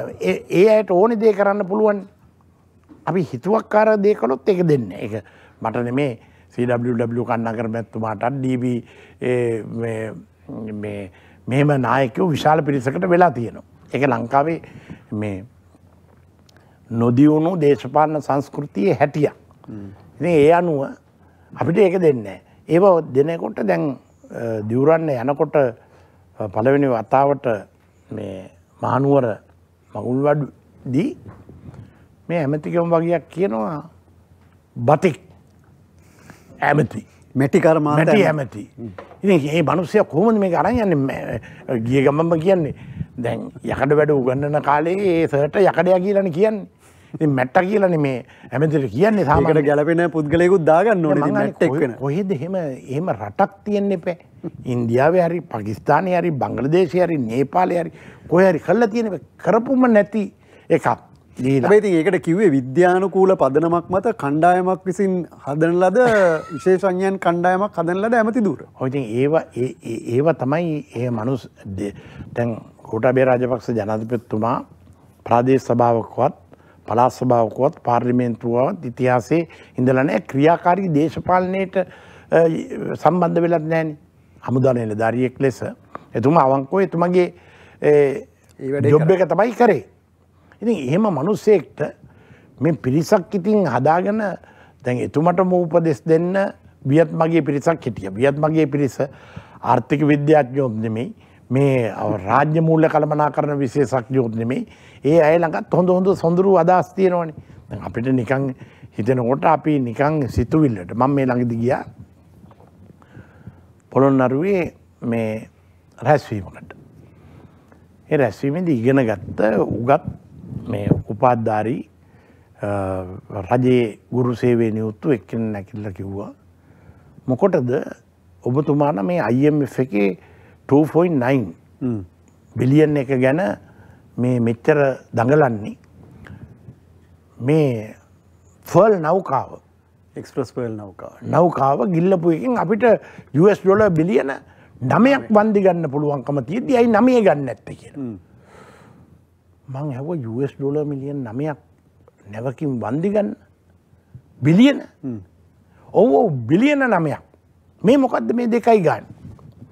මං ඒකමන එතුමන්ට පැහැදිලි කළා අපිට මේ ඩොලර් වල ප්‍රමාණය ගැන අපේ ඔළුවේ නෑ නිශ්චිත බරක් ඉලක්කමක්. මං ඔහුට කියලා දුන්නා මේ හම්බන්තොට වරායේ දීර්ඝ කාලයක් තිස්සේ හදලා අපි මුළු වරායමයි ඉඩම් ටිකයි ඔක්කොම වික්කේ ඇමරිකානු ඩොලර් බිලියන 1.4යි. ලංකාවට ඉතිහාසයේ ලැබිලා තියෙන විශාලම ආයෝජනය තමයි තනි ආයෝජනය. මූද ගොඩ කරලා හදපු මේ පෝර්ට් සිටිය 1.4යි. හම්බන්තොට වරායයි පෝර්ට් සිටියයි දෙකම 2.8යි. නැවක් ගිලුණාම 9ක් ගන්න පුළුවන්ද කියලා ඇහුවාම තමයි එතුමට තේරුනේ. මේ මොකද අර නොදියුණු දේශපාලනයක් ගමට ගිහිල්ලා කියන අය කියනවා මේ විෂයක් එක්ක කතා කරන්නේ මේ විෂය ගමේ ගිහිල්ලා කතා කරලා ඇති වෙඩකුත් නැහැ. ඔකටම එකතු කරනවානේ මේ දැන් ඔබත් හිටපු ආණ්ඩු තමයි. හොරකම් කරපු සල්ලි ටික පිට රටවල තියෙන සල්ලි ටික ගත්තාම මීට වඩා ලොකු ගාණක් හම්බ කරගන්න පුළුවන්. ඔව් දැන් ඉතින් මේ කියන්නේ හොරකම් කරපු සල්ලි එහෙම තියනවා නම් තියෙන කෙනා දන්නවා නම් තියෙන තැනට පැමිණිල්ලක් දාලා ඉවිල්ලා මේක හොයන්න කියලා දැන් ගිය සැරේත් මේකම කළානේ.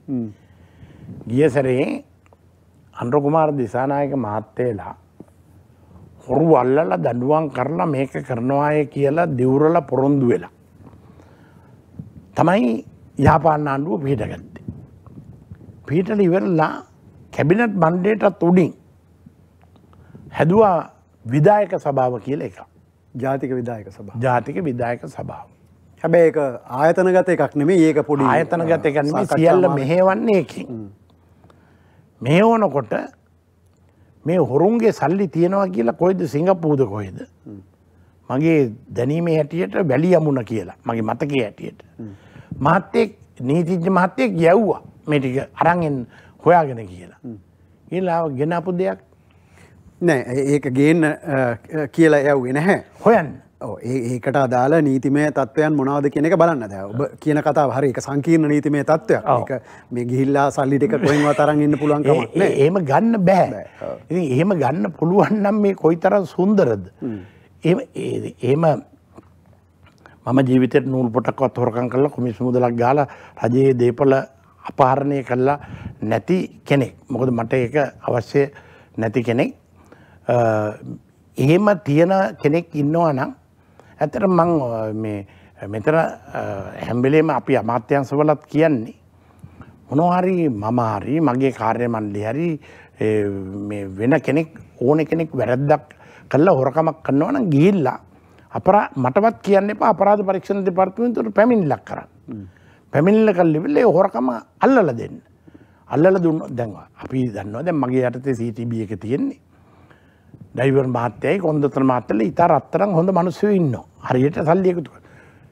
මේ ඊයේ පෙරේදා කිල්නොච්චිය පැත්තේ 10 ගණන් ගෙවන ටිකට් වල 30 දෙන්නයි බස් එකේ ගියේ. 30 දෙන්නටම ටිකට් නැහැ. හැබැයි සල්ලි ගෙවලා තියෙනවා. කොන්දතර මහත්තයාට. කොන්දතර මහත්තයා සල්ලි ටික අරන් ටිකට් එකක්වත් ඉෂු කරලා නැහැ. අපේ ටෙකෝ පනිනවා කියලා පනිනවනේ අපේ මේ ෆයින් ස්කොට් එක. පරීක්ෂකවරු පෙන්නාම දුවලා කට්ටිය. 13 දෙනයි සාක්ෂි දෙන්න ඉඳලා තියෙන්නේ. අනිත් අය පැනලා ගිහිල්ලා. ඊට පස්සේ කොන්දොස්තර මහත්තයාගේ කරේ චේන් එකක් තිබිලා රත්තරන්. ඒක දාලා අපේ විමර්ශන කණ්ඩායමේ ලොක්කට අනේ මගේ රස්සාව නැති කරන්න එපා මේක මෙතනින් බේරන්න කියලා. ඉතින් මෙහෙම මේ CTB එක හැම සතයක්ම එනවා නම් මේ CTB එකට මේක ලාභයි. මට තියෙන ප්‍රශ්නේ දැන් ඔබ සෑහෙන දීර්ඝ වශයෙන් විස්තර කරනවා මේ අහංින්න තාසයි බන්දුල ගුණවර්ධන කතා කරනකොට මිනිස්සු ආසයිනේ මේ වචන පාවිච්චි කරන එක ගැන. හැබැයි ප්‍රශ්නේ ආමන්ත්‍රණය වෙන්නේ නැත. ඒ කියන්නේ දැන් මම ඒක නැවත මතු කරොත් එහෙම මෙච්චර කාලයක් ඔබ ඇත්තර වශයෙන්ම ඇමති ධූර සෑහෙන ප්‍රමාණයක් දරලා තියෙනවා පාර්ලිමේන්තුවේ මන්ත්‍රීවරයෙක් හැටියට ඉඳලා තියෙනවා විතරක් නෙවෙයි නිරන්තරයෙන් මහජනතාව සමග සංවාදය දෙන කෙනෙක්. මම අහන්නේ ඔබේ පෞද්ගලික මේ කාරණයක් නෙමෙයි අත්‍තරම.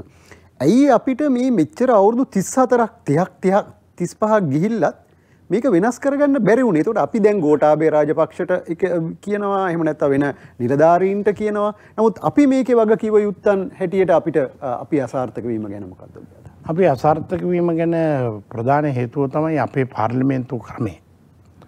දැන් අපි විශ්වවිද්‍යාලයේ ඉන්නකොට ජනරංජන අපේ මහාචාර්යවරු කිව්වේ වැඩිදුර විස්තර දැනගන්න අවශ්‍ය නම් හැන්සාඩ් වාර්තාව අරන් බලන්න. මොකද ඒකේ ජේ.ආර්. ජයවර්ධනලා, ත්‍රිචිත්තප්පලා, මේ ડોක්ටර් එන්.එම්. පෙරලා, එස්.ඩබ්ලිව්.ආර්.ඩී. බණ්ඩාරනායකලා, කොලින් ආර් සිල්වලා මේ අය තමයි ඒ අය කරලා තියෙන කතා බැලුවොත් සාරගර්භ අදහස්. ඒ කියන්නේ පුදුම මේ සොයාගෙන ගිහිල්ලා කරුණු රැස් කළා. මම භාෂා 3කින් පොතක් කරනවා මේ දවස්වල මේ වෙන එකකට නෙමෙයි ජාතික ප්‍රශ්නයක් සම්බන්ධයෙන් පාර්ලිමේන්තුවක් හැසිරලා තියෙන්නේ කොහොමද කියන එකට 1952 දී අපිට මෙහෙම අර්බුදයක් ආවා. කන්න නැහැ. හාල් මිල වැඩි හාල් ගේන්න විදියක් නැති වුණා. අපේ රබර් පිටරට විකුණ ගන්න බැරි වුණා මිලකට. ඒ වෙලාවේ ආණ්ඩුව තිබුණේ ඩඩ්ලි සේනානායක අගමැති. ජේ.ආර්. ජයවර්ධන මුදල් ඇමති. ආර්.ජී. සේනානායක වෙළඳ ඇමති. ආර්.ජී. සේනානායක චීනය එක්ක එකතු වෙලා පොඩි හාල් ටිකක් චීනෙන් ගන්න ගිවිසුමකට එන්න ලෑස්ති වුණා. දැන් ඒ කාලේ චීනේ තානාපති සම්බන්ධකමක් නැහැ. එක්සත් ජාතික පක්ෂයට චීනේ පෙන්වන්න බෑ. කොමියුනිස්ට් චීනය කියලා කියන්නේ පෙන්වන්නම බෑ. ඒ කාලේ මීට වඩා මධ්‍යගත සැලසුම් හා වෙළඳ පොළ ක්‍රමය කියන දෙකම තිබුණ කාලෙනේ මම මේ කියන්නේ. ඉතින් එතකොට බෑ. හුඟක් අය කියනවා දැන් ඉතින් මේකෙන් බේරෙන්න චීනය කතා කරනවා අපි රබර් වලට වැඩි ගාණක් දීලා ගන්නම්. අඩු ගාණට හාල් දෙන්න. බාටර් සිස්ටම් එකක් හුවමාරු ක්‍රමයට රබර් අයිස් එග්‍රීමන්ට් එකක් ගහමු කියලා. මේක ගැන විපක්ෂ නායක ඩොක්ටර් එන්.එම්. පෙරේරා පාර්ලිමේන්තුවේ විවාදයක් තිබුණා. මේ පාර්ලිමේන්තු විවාදයේදී මේ ඔක්කොමලා මේ රට ගැන රටේ අනාගතය ගැන හාල් වලට තියෙන ප්‍රශ්න ගැන ඒයින් පිට මොනවාක්වත් වචනයක්වත් නැහැ. මේක මම වැඩි දෙනෙක් කතා කරලා තියෙන ඉංග්‍රීසි භාෂාවෙන් නිසා සිංහල භාෂාවට පරිවර්තනය කෙරෙව්වා. ඉංග්‍රීසි භාෂාවෙන් තියෙනවා ඒක. චීන භාෂාවට මම පරිවර්තනය කෙරුවා මගේ චීනයේ ඉන්න මහාචාර්යවරයෙක් ලවා මේ භාෂා තුනෙන්ම පොතක් විදිහට වැදගත් විවාදයක් පාර්ලිමේන්තුවකදී වෙන්නේ කොහොමද කියලා. නමුත් අවාසනාවකට 1994න් පස්සේ ලංකාවේ පාර්ලිමේන්තුව සම්පූර්ණයෙන්ම තමන්ගේ රාජකාරියෙන් පිටට ගියා.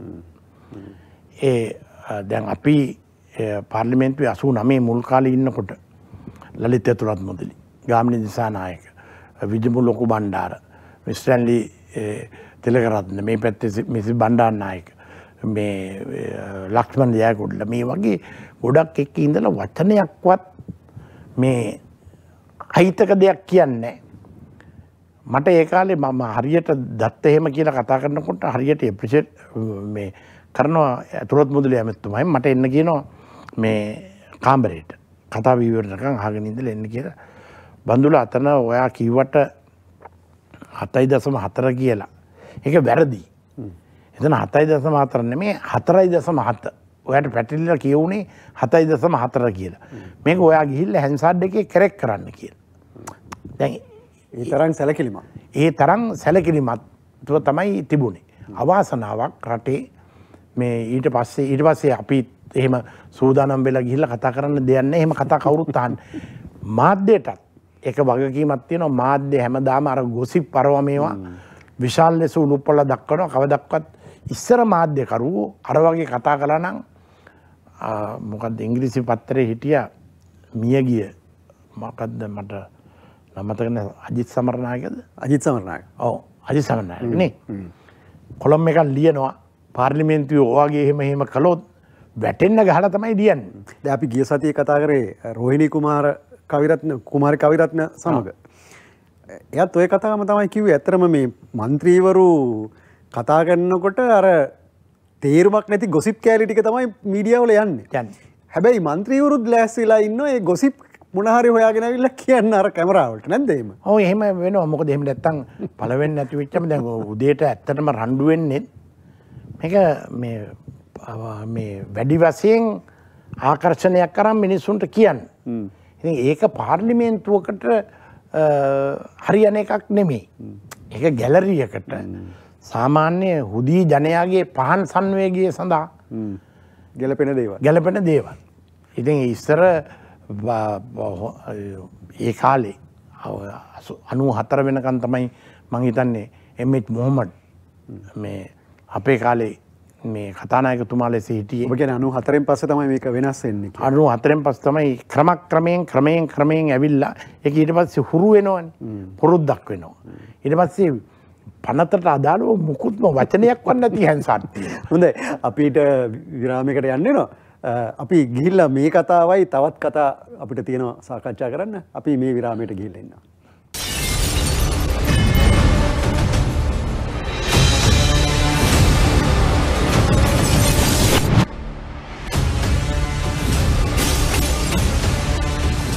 Kedapatha.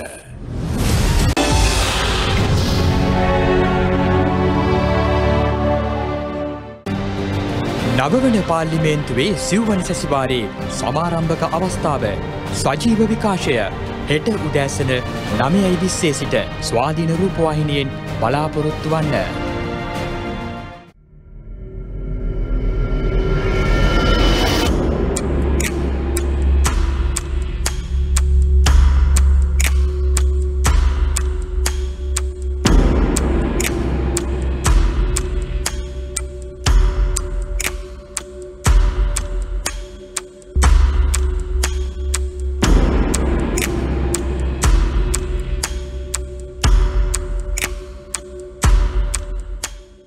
නන්නත් තාර සතියන්තේ රාත්‍රී 9ට සියල්ලට පෙර රට වෙනුවෙන් උදේ 7වෙනි පැය සඳුදා සිට සිකුරාදා දක්වා උදෑසන 7ට අම්මට සිරිමාමේ මේ සුද්ධිනන්දගේ මිස්කෝල් 100ක් විතර තියෙනවා. මේ අම්මට මේ ශ්‍රීවිල් එක අරගෙන ශ්‍රීවිල් එක. ඔබ මොකද මේ කාමරේ රින්ගන් කරන්නේ? ඔබ කාමරේ රින්ගන් නොකරන ටික තමයි මේ කරන්නේ. දැන් කොයි වෙලාවෙ ඉස්පිතාලේ නෙවෙයි දන්නේ. මේ කියන ඕන තැනකට යන්නම් ඉස්සෙල්ලා මට කිව්වා වෙච්ච දේ. මන් ටිකක් නායකේ වුණාට නොහැකි නෙමෙයි. එයා දැන් බැඳලා තිරය පිටුපස ඇති පුහෝති ඔබට නොසඟවා කියන්න අපි සූදානම්.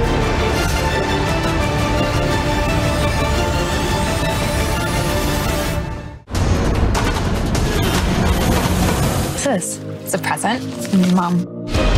Sri Lanka television prathama pradarshana. I can't just pick up and go to England.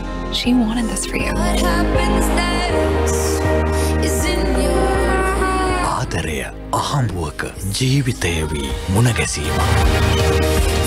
Life's a risk. I think I have to embrace it. The Presence of Love. ඉංග්‍රීසි චිත්‍රපටය සෙනසුරාදා රාත්‍රී 10ට. The Presence of Love.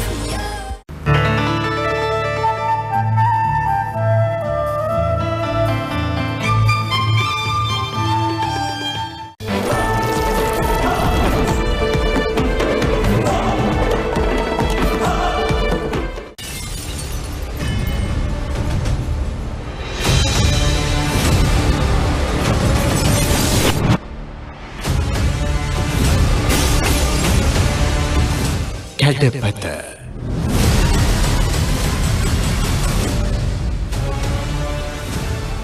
අපි නැවතත් කැඩපත සාකච්ඡාව සමග ඉන්නේ. අද අපිත් එක්ක මගේ ඉස්සරහා මේ වාඩි වෙලා මේ වෙනකන් මේ විවෘත සංවාදයේ බොහොම නිදහස් විදියට යෙදිලා ඉන්නේ.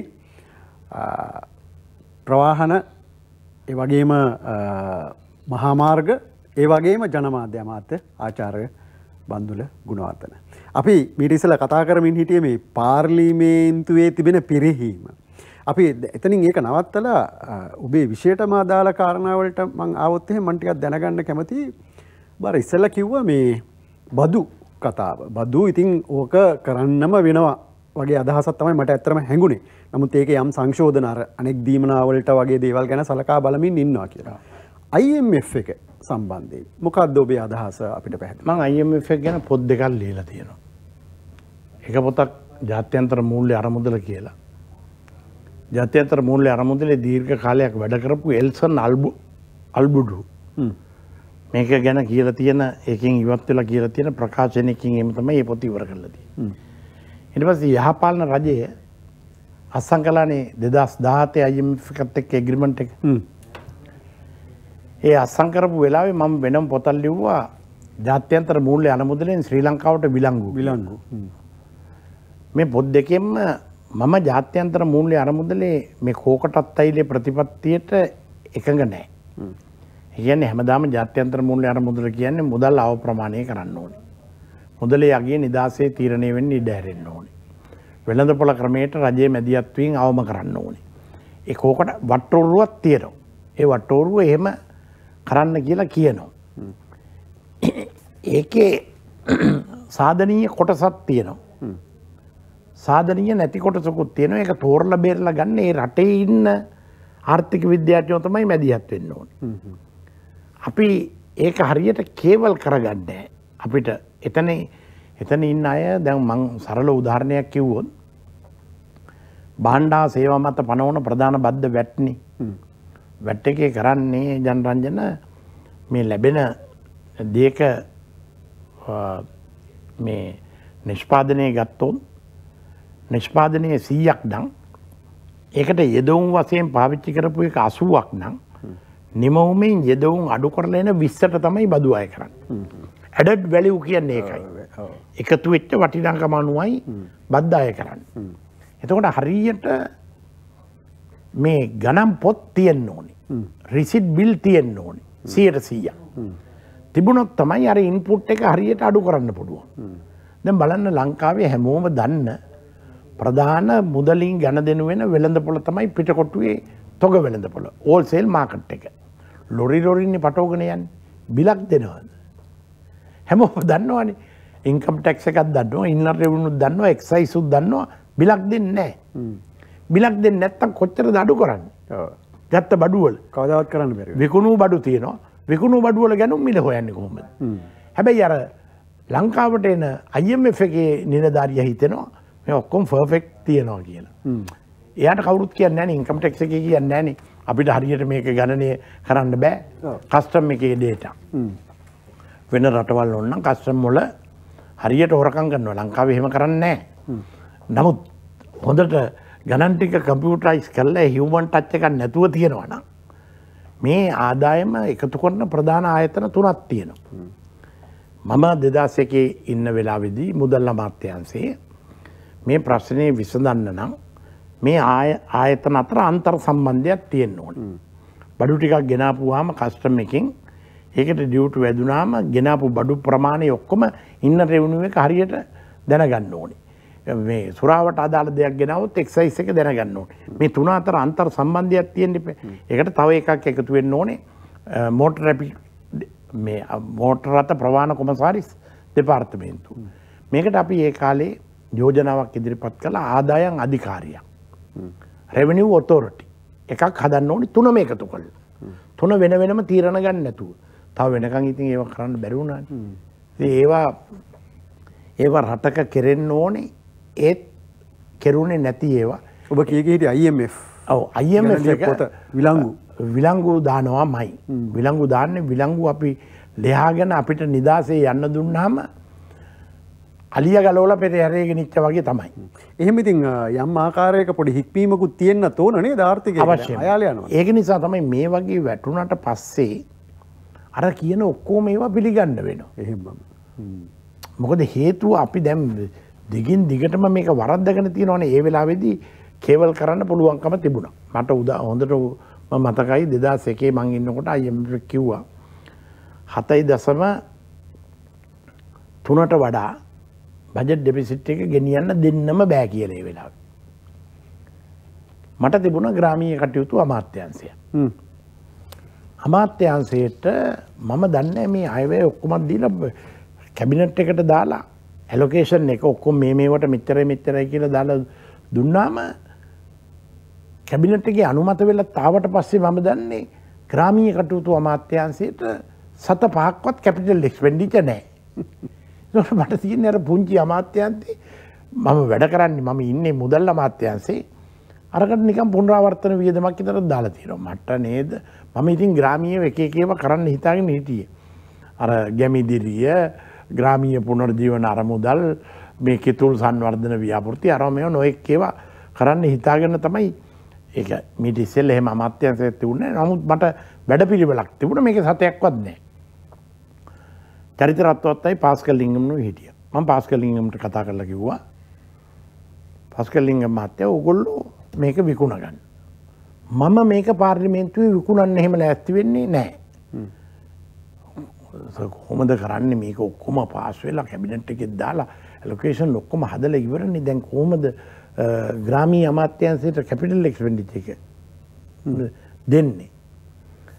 එතකොට මම මේ නංගන් එක්කත් කියන්නේ මේක වෙනස් ආකාරයේ සාකච්ඡාවක් කිව්ව නිසා. ඒක අවශ්‍යයි. කියන්නේ මිසිස් රෝස් කුරිය කියලා හිටියේ කාලේ මේ මුදල් අමාත්‍යාංශයේ හොඳ නිලධාරිතුමිය.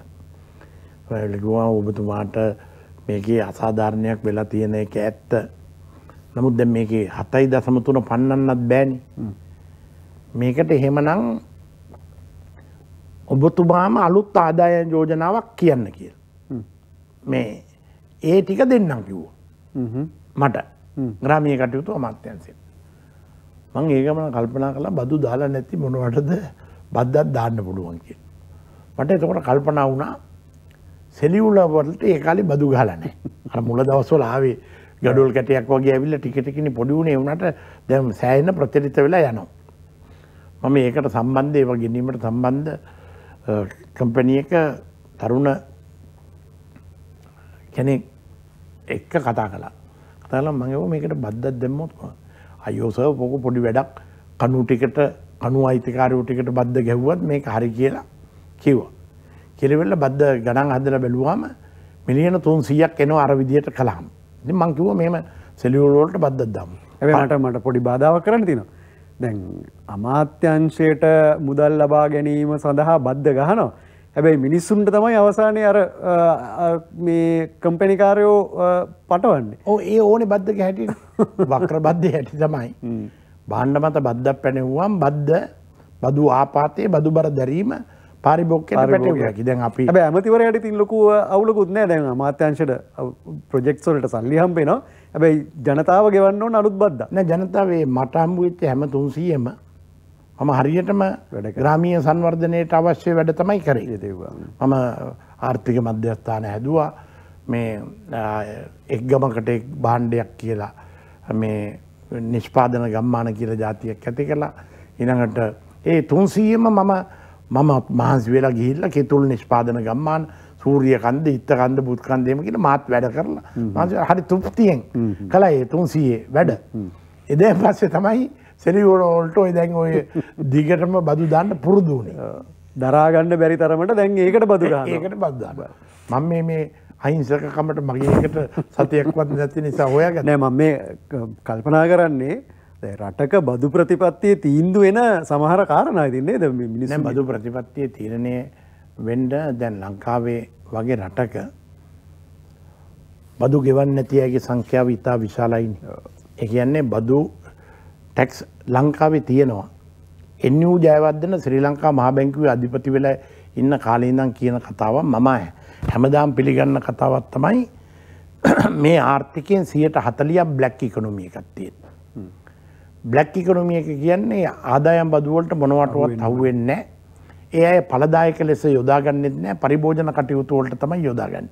මේව මෝටර වාහන වලට බැන්නට BMW, Benz, මේ V8 අරව මේ ඔක්කොම වාහන කොහෙන්ද ඔය? මේව ඔක්කොම ගෙම්මටම ටැක්ස් ෆයිල් ඇරුණා නම් කොච්චරක් විවෘත වෙන්න ඕනේ. බලන්න ඉතින් ඒවට ඉතින් සමහර කෑම බීම වර්ග මේ එක කෑම එකක් රුපියල් 1500යි 2000යි තියෙන ඒවා ශාකා 100 ඇරෙනවා කියලා ප්‍රචාරය කරනවා. සමහර ඒවා 50යි 60යි ඈත ගම්මාන වලටත් යනවා. දැන් පෙට්‍රල් මිල වැඩි වුණා. ඔබ වාහන තදබදිය අඩු වෙලා තියෙනවද? නැහැ. කොහෙද ඒ සල්ලි තියෙන්නේ? මේ ඉකොනොමි එකෙන් 140 බ්ලැක් කළු ආර්ථිකය. කළු ආර්ථිකය සුදු කරන්න තමයි මම 2001 ඉඳද්දි ඇමනෙස්ටි එකක් දුන්නා. ඒකෙන් 2001 රජයේ ඇමනෙස්ටි එක දීම සම්බන්ධයෙන් සම්පූර්ණ වගේ උත්තර කරු මොකද මම කිව්වේ මම දන්නවා මේකේ හංගලා තියෙනවා. ඒ ටික යොදවෙන්න ඕනේ. ඒක ඇත්තටම මේ වෙලේ යෙදුණා. යෙදෙච්ච නිසා පොලි අනුපාතය අඩු වුණා. එක්ස්චේන්ජ් රේට් එක අව ප්‍රමාණය වෙන එක අධි ප්‍රමාණය වුණා. ඒ අර රින වෙලා තිබුණ 1.8 ආර්ථිකය ධන වුණා. එතකොට මට මිනිස්සු නමක් දැම්ම ධන රින කියලා. ඒ වගේ නම් නම් සෑහෙන පට බැඳිලා තිනවනේ බන්දුල ගුණවර්ධන නාමයත් එක්ක නේද? ඔය ඒක හරියට මේ මොකද්ද කරේ කියලා ඉතින් රින වෙච්ච එකක් ධන වෙච්ච එක හොඳයිනේ. රින වෙච්ච එක ධන රින කළා මට ධන රින කියලා හරියන්නේ නැහැ. ඔබ කතා කරමින් හිටියේ IMF එක ගැන. එතකොට ඉතින් IMF එකේ මේ වෙලාවේ කොහොමරි මේ කට්ටේ පනින්න ඕනේ. මොකද ජනරන්ජන අපිට අපේ ඥාන මොලේට තේරෙන්නේ නැහැ මේ තියෙන මේ වගේ වැටුණාට පස්සේ ගොඩ එන ක්‍රමයක්. ඒ කියන්නේ මේ රටේ ඉන්න ආර්ථික විද්‍යාව පිළිබඳ මහාචාර්යවරුන්ට ආචාර්යවරුන්ට මේ විනිසුරුතුමන්ලට මේ කාටත් මේකට උත්තරයක් හොයාගන්න බෑ. අපි ලෝකෙට පොල්ලක් තියලාද තියෙන්නේ අසාදු ලේඛන ගත වෙලා. පිච් රේටින් මෝදි වැනි ආයතන ලෝකේ මුදල් ක්‍රමය ගැන ලෝකෙට උපදෙස් දෙන ආයතන අපිව ඩවුන්ග්‍රේඩ් කරලා පල්ලෙයටම දාලා වෙන වැටෙන්න තැන නැහැ පැදුරටම දාලා තියෙනවා. එතකොට ජාත්‍යන්තර විශ්වාසය අපේ නැහැ රටක් විදියට. එතකොට මේ වෙලාවේ අපිට මේක තේරෙන්නේ නැති නිසා ගෝඨාභය රාජපක්ෂ ජනාධිපතිතුමා ඉන්න කාලේ දැන් මේක පැටිලා මේක තේරෙන්නෙම නැති නිසා මේකෙන් ගොඩ යන ක්‍රමයක් තෝරගන්න කම්පැනි වලට කවුරු හරි ජාත්‍යන්තර මේ පිළිබඳ අත්දැකීම් පළපුරුද්ද ඇති අයගෙන් ඉල්ලුම් පත්‍ර කැඳෙව්වා. කම්පැනි 28ක් අපේ මේ ඩෙඩ් රීස්ට්‍රක්චරින් කරන්න ණය ප්‍රතිව්‍යුහගතකරණය කරන්න ඉල්ලුම් පත්‍රය එව්වා.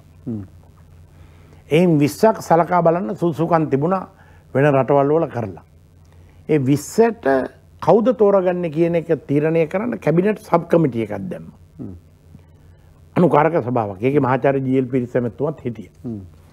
ඒ ලකුණු දුන්නා. මේ එක එක සමාගම් වල කරලා තියෙන. එහෙම කරලා ප්‍රංශයේ ලසාඩ් කියන සමාගමට ඇමරිකානු ඩොලර් මිලියන 6.5ක් ගෙවන්න එකඟ වෙලා තමයි ওই ණය ප්‍රතිව්‍යුහගත කරන්න තියෙන්නේ. ඒගොල්ලන්ගේ සහායකත්වය. ඒගොල්ලෝ තමයි මේ වැඩේ කරන්නේ. අපිට ඒකට අත්දැකීමක් නැහැ. පළපුරුද්දක් නැහැ, විශේෂඥතාවයක් නැහැ. එක්ස්පර්ටිස් කියලා කියන්නේ ඒක නැහැ. ඊළඟට අපිට දැන් මේක ණය ගෙවන්න නැති වෙච්චාම නඩු දානවා ජනරන්ජන. දැන් ඇමරිකාව නඩු දැම්මා. ඒ කියන්නේ අර චීන තානාපති කාර්යාලයේ නිවේදනය නිකුත් කළා හැවි කවුද ඉස්සෙල්ලා ලංකාවට විරුද්ධව නඩු දැම්ම අපිද ඕගොල්ලෝද කියලා. ඇමරිකාව දැම්මා. US ඩොලර් මිලියන 250කට විරුද්ධව සවරින් බොන්ඩ්ස් වල. අපිට මේ ඉන්න අපේ උගත් නීතිඥතුමන්ලට මේක ගැන අත්දැකීමක් නැහැ. මේ ජාත්‍යන්තර නඩු වලට කතා කරන්න අපි වෙනම අපේ නීති උපදේශකයෙක් ඉන්නවා. ක්ලිපර්ට් හාන්ස්. ක්ලිපර්ට් හාන්ස් සමාගම තමයි ඒක කරන්නේ. ඊළඟට දැන් සවරින් බොන්ඩ්ස් ඉෂුව කළා. ඒ ඉෂුව කරපු සවරින් බොන්ඩ්ස් කාලඟද තියෙන්නේ කියලා ස්වෛරීත්ව බැඳුම් කර හොයාගන්න වෙනම කට්ටි දාලා තිනවා. ඒගොල්ලෝ එක කතා කරන්න. මේක හරි සංකීර්ණයි. දැන් අර කියනෝනේ පෙලක් අය අපිට දුන්නොත් අපි මේ ආණ්ඩුව ගත්ත ගමන් මාස 6න් මාසෙන් 2න් 3න් මේක කරන්න හැටි දන්නවා කියලා. අපිට රටයි අපිට ඩොලර් දේවනවා මේක මොකද්ද කියලා. අනේ ඒ කෙනෙක් කවුරු හරි ඉදිරිපත් වෙනවා නම් ඒක මෙලෝ වශයෙන් කීර්තියයි පරලෝ වශයෙන් පින්කමයි. මමත් ඇවිල්ලා මේක ගොඩ ගන්න මිනිස්සයාගේ අපිට ওই හන්දි කීපයක පිළිරු ටිකක් හදලා අදහන්නත් පුළුවන්. බන්දුල ගුණවර්ධන සාමාන්‍යයෙන් ඔයගේ වචන පාවිච්චි කරලා කතා කරන්න බොහොම සූරෙක්නේ. හැබැයි මුළු කතාවෙම පොඩි වගකීමෙන් බැහැරවීමේ ස්වභාවයක් පේන්නේ නැද්ද? මොකද වගකීම මගේ වගකීම මම හරියට ඉෂ්ට කරනවා. මට දෙන්න රාජකාරිය මම පවරන්නේ මොන අමාත්‍යාංශයක්ද ඒක කරනවා. හැබැයි ඒක පෞද්ගලික වගකීමනේ ඒක හරි. ඔබ ඒවා ඊටාම විශිෂ්ට ලෙස මේවා කළා. හැබැයි සාමූහික වගකීමක් කියලා සාමූහික වගකීම කරන්න බැරි මේ සාමූහිකේ ඉන්න අයත් එක්ක දැන් යම්කිසි මේ ක්‍රමවේදයකට ඇවිල්ලා තියෙනවා. ඒ කියන්නේ දැන් මේ වැටුණට පස්සේ මේක පීල්ලට ආපහු දාගන්න එපා. ආර්ථික පීල්ලට දාන ටික ජනාධිපතිතුමා ඇතුළු කැබිනට් එක කරනවා මේ දවස්වල. දැන් උදාහරණයක් විදියට මේ ඊයේ සඳුදා කැබිනට් මණ්ඩලයේදී තීන්දුව කළා වාර්තාවක් දාලා ඉවිල්ලා මේ ප්‍රොජෙක්ට් ඔෆිසර්ස් තියෙනවා. මේ ව්‍යාපෘති කාර්යාල ප්‍රොජෙක්ට් මැනේජ්මන්ට් යුනිට්ස් කියලා තියෙනවා. ඒවැ විශේෂඥයෝ එහෙම අරන් විදේශ ආධාර ව්‍යාපෘතිය නතර වෙලා. ඒවා විශාල ගාණක් තිබිලා ඒකට කමලසිරි හිටපු ලේකම්තුමෙක්ගේ ප්‍රධානත්වයෙන් වාර්තාවක් දාලා ඒ වාර්තාව නිර්දේශ කරලා තියෙනවා 55ක් වහන් මේ ප්‍රොජෙක්ට් ඔෆිස්. ඒ ප්‍රොජෙක්ට් නෑනේ. පරිගයකව තියාගෙන ඉන්න බෑ. ඊළඟට තව 30 ගාණක් අත්හිටවන්න. 20 ගාණක්ද කොහෙද පවත්වාගෙන යන්න කියලා ගෙනාලා කැබිනට් පත්‍රයක කැබිනට් එක අනුමත කළා. ඊට පස්සේ එක එක රාජ්‍ය සංස්ථා ව්‍යවස්ථාපිත මණ්ඩලවල විවිධ අරමුදල් තියාගෙන ඉන්නවා. ඒ අරමුදල් අවභාවිතා වෙනවා. ඒක නිසා ඔක්කොම අරමුදල් පාවිච්චි කිරීම ගැන මේවා. ඊළඟට අයවැය මේ වියදම් දරන්න දැන් බෙහෙත් ගෙන්න මුදල් නැති නිසා කේලි රඹුකල් නැමෙතුමා හැමදාම මේකේ ඇවිල්ලා මේකට කොහෙන් හරි ලෙඩුම් මැරෙනවනේ මුදල් හොයලා දුන්නේ නැත්තම් වෙන කරන්න ක්‍රමයක් නැහැ. අයවැයෙන් යෝජනාවක් ගෙනාවා 2023ට තියෙන එකෙන් 105ක් කපන්න කියලා. ඒත් අර බෙහෙත් වලට සල්ලි එන්නේ නැහැ එකෙන්. 6ක් කපන්න කිව්වා. දැන් වෙන් කරලා තියෙන සල්ලි වලින් 6ක් කපලා. දැන් මේ වගේ අමාරු තීන්දුව తీරන ප්‍රමාණයක් ගන්නවා මේ ආර්ථිකයේ පිළිලට ගෙන්න. දැන් ගෝඨාභය රාජපක්ෂ මහත්තයාගෙන් රට බාර ගන්න අවස්ථාවේදී අන්තිමටම ගෙනියන්න බැරි වෙලා පෙට්‍රල් නැති උනේ, ඩීසල් නැති උනේ, පැය 12ක් විදුලිය කපන්න ඕනේ නැති නිසා. මොකද US ඩොලර් මිලියන 20යි ද්‍රවශීලව තිබුණේ. මට මේ ගිය සතියේ මහ බැංකුව අධිපති එතුමා හම්බ වෙලා කිව්වා මේ දවස්වල ද්‍රවශීලව මිලියන 500ක් දැන් යන්තම් තියෙනවා කියලා. ප්‍රමාණවත් නැහැ. දැන් ආර්ථික විද්‍යාත්මක ප්‍රමාණවත් බව තමයි දල විදේශ වත්කම් තියෙන්නේ.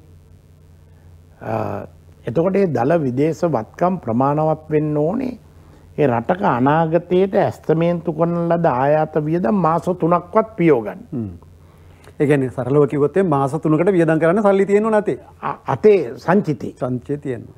ඒකට කියනවා දල විදේශ වත්කම් වල ආනයන ශක්්‍යතා දර්ශකය කියලා. එහෙම දර්ශකයක් හදනවා. අපිට එහෙම නැහැ. මාස 3ක් ගේන්න බෑ. දැන් තියෙන 500න් තෙල් ලීතරක් මාසයකට ගේන්න 400ක් යනවනේ. හරි. ඉතින් එතකොට එහෙම නැහැ.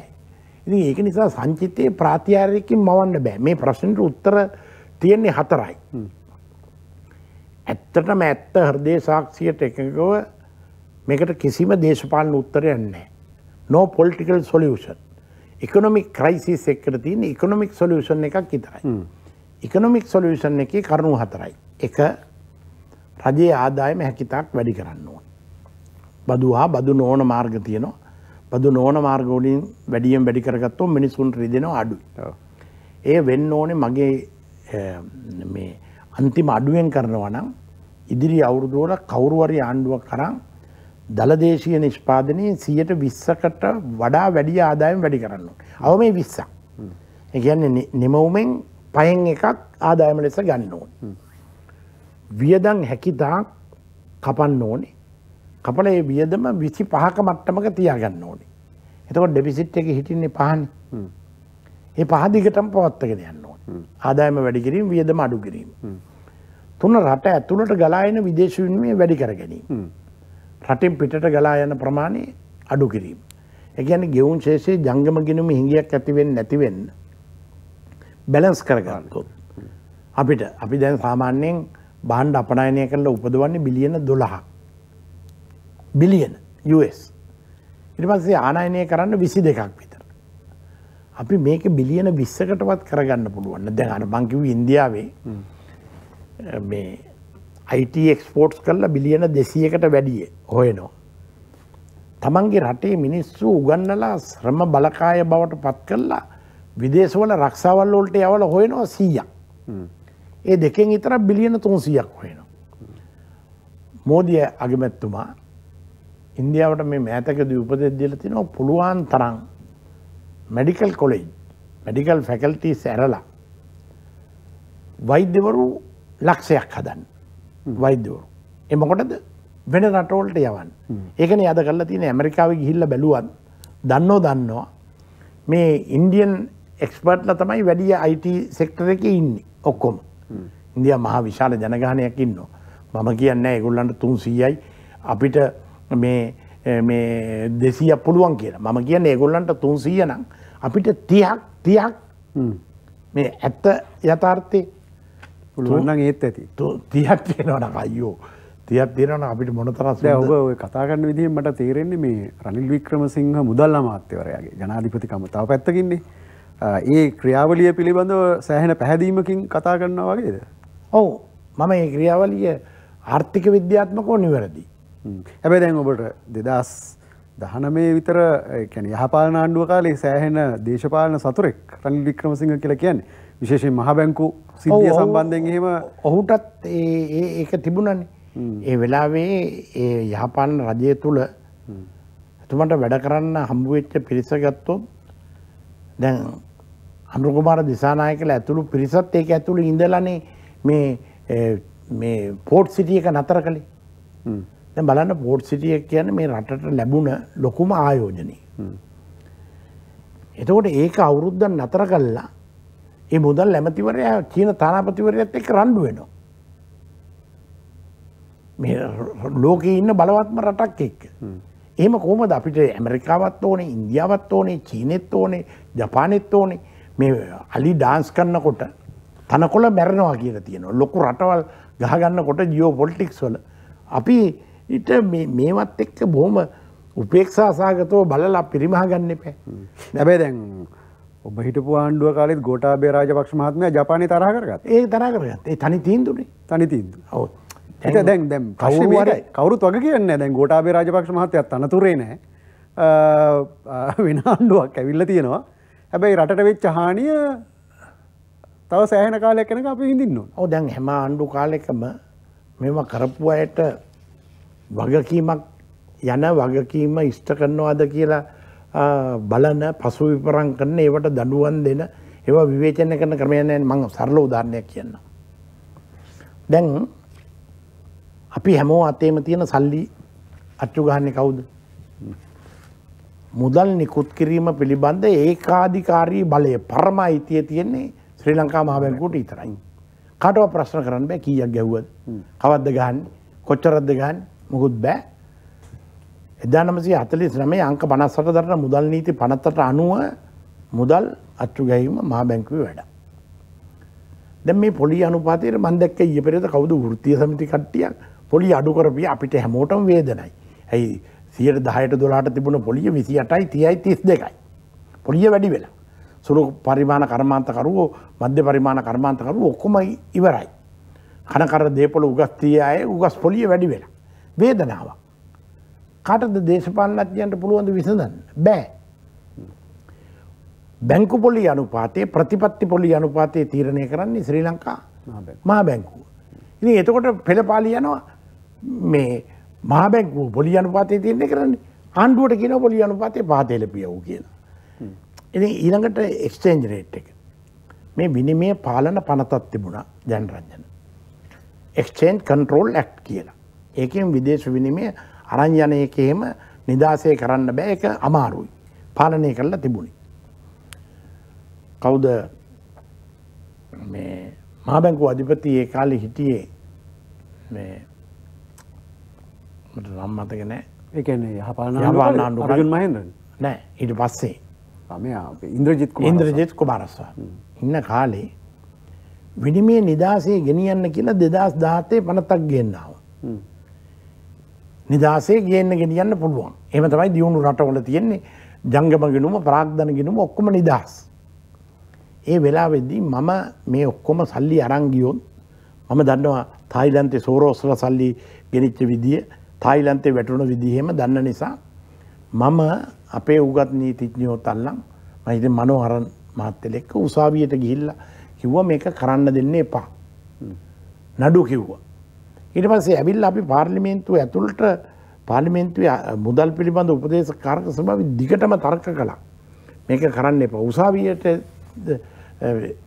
තීන්දුව දෙන්නේ තමන් වෙත ඉදිරිපත් වෙන කරුණු අනුවනේ. ඉතින් මේගොල්ලෝ කරුණු කිව්වහම ඉතින් උසාවිය මොකුත් කිව්වේ නැහැ.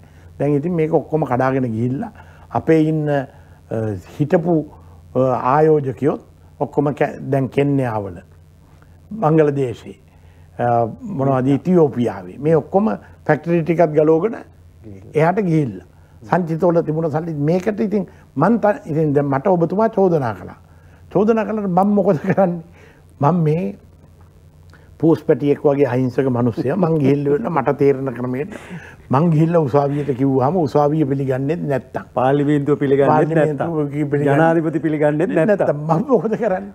මට කරන්න පුළුවන් මම ඇත්තටම ඔබට පෞද්ගලික ප්‍රශ්නයක් නෙවෙයි. මේක මට කරන්න පුළුවන් හොඳම දේ තමයි මේකෙන් විශ්‍රාම ගිහිල්ලා අපේ ළමයි හා ගෙවල් වල අය කියන විදිහට මගේ දරුවෝ කවුරුවත් මේ ජරා ජීර්ණ දේශපාලනයට සම්බන්ධ වෙන්නේ නැහැ. විශ්‍රාම අරන් ඉන්න පුළුවන්. හැබැයි ඉතින් දෙයියෝ පයනෝ ගන්න බිමේ මල ප්‍රේතයෝ ඊට පස්සේ බ්‍රේක් ඩාන්ස් දාන්න පටන් ගන්නවා. ඒක වලක්ව ගන්නත් ඕන. ඒක වලක්ව ගන්නත් අර මේ ඊයේ පෙරේද පටන් ගත්තනේ අර මේ ඔබ බොහොම උත්සවාකාරයෙන් සීතාවක ඔඩිසි දැන් මොකද ඒක දුවන්නේ නැහැනේ කොහොමද? නෑ ඒක පයිලට් ප්‍රොජෙක්ට් එක විතරයි 19 වෙනිදා ඉඳන් යන්නේ. අපි ඉස්සෙල්ලා පෙබරවාරි 19 ඉඳලාද පටන් ගන්නේ? ඔව්. 19 වෙනිදා ඉඳන් යන්නේ. මොකද ඒකේ යටිතලයක් හදන්න ඕනේ. ඒ ලබුගම ජලාශය, කලටුවාව ජලාශය ඊළඟට උද්භිත උද්‍යානයේ පුව පිටියේ ඒ හරිය ඇත්තටම නුවරඑළිය වගේම සුන්දර පරිසරයක් තියෙන දියඇලි තියෙන ප්‍රදේශයක්. ඉතින් අපි කරන්නේ මේ දුම්රිය සේවයේ සති අන්තයට සතිය දවස් තරම් දුම්රිය ධාවනය වෙන්නේ. අඩුයි. ඒ අඩුවෙන් තියෙන දුම්රියක් තමයි LODC, කැන්ඩි ODC කියලා එක පටන් ගත්තා. ඒක ඊටාම සාර්ථක වුණා. මොකද දැන් අපිට ODC එකේ LODC එම ටිකට් ගන්න බෑ. ඔව් ඒක හරි. ඒක තමයි ජනප්‍රිය මේ දුම්රියම. ඔව්. ඉතින් ඒ වගේ වාණිජ්‍ය කරන්න ඕනේ. දැන් මේ තියෙන ඉඩම් දුම්රියේ අක්කර 14,000ක් තියෙන. මේ දෙපැත්තේ ඒවා අල්ලගෙන හෝටල් හදලා මේවා කරලා එහෙම පාරට අඩිය තියන්නවත් බෑ. සුදා නීතියක් දාලා තියෙන්නේ. ඒකනේ කවුරු හරි බෙල්ල තිබ්බට අපි වන්දි ගෙවන්නේ නැහැ. දුම්රිය මාර්ගයට ඇතුල් වෙන්නත් තාන. දුම්රිය මාර්ගයේ ගමන් කරන්නන්ට දඬුවම් අච්චු කරනු ලැබේ කියලා බෝඩ් ගහලා තියෙනවා. ඉතින් මේ දෙපැත්ත අල්ලලා. අපේ කතාවේ අන්තිම හරිය තියෙන්නේ දැන්. මේ මට ඉවර කරන්න ඉස්සෙල්ලා මතු කරගන්න ඕන කාරණයක් තියෙනවා. අර මම මුලින්ම කියපු බන්දුල ගුණවර්ධන නැමැති එක පැත්තකින් රසිකයා, එක පැත්තකින් කලාකාමියා, එක පැත්තකින් කලා අනුග්‍රාහකයා. මේ කාරණා ගැන ටිකක් ඒ පැත්ත ගැන පොඩ්ඩක් කියන්න.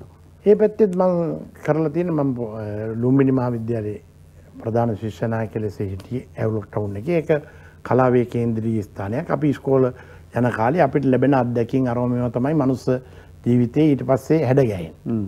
ඉතින් ඒකෙන් ඇතිවෙච්ච නාට්‍ය දැකලා ඒකාධිපති මහාචාර්ය සරච්චන්ද්‍රලා මේ දයානන්ද ගුණවර්ධනලා සුගතපාල සිල්වලා අපි ඉස්කෝලේ ඇඩ්වාන්ස් ලෙවල් ළමයි විදියට ආශ්‍රය කරලා දැකලා අහලා නාට්‍ය බලලා පැට්‍රික් අයියයි බාලසූරියයි කියලා දෙන්නෙක් හිටියා අපේ සේවකයෝ දෙන්න.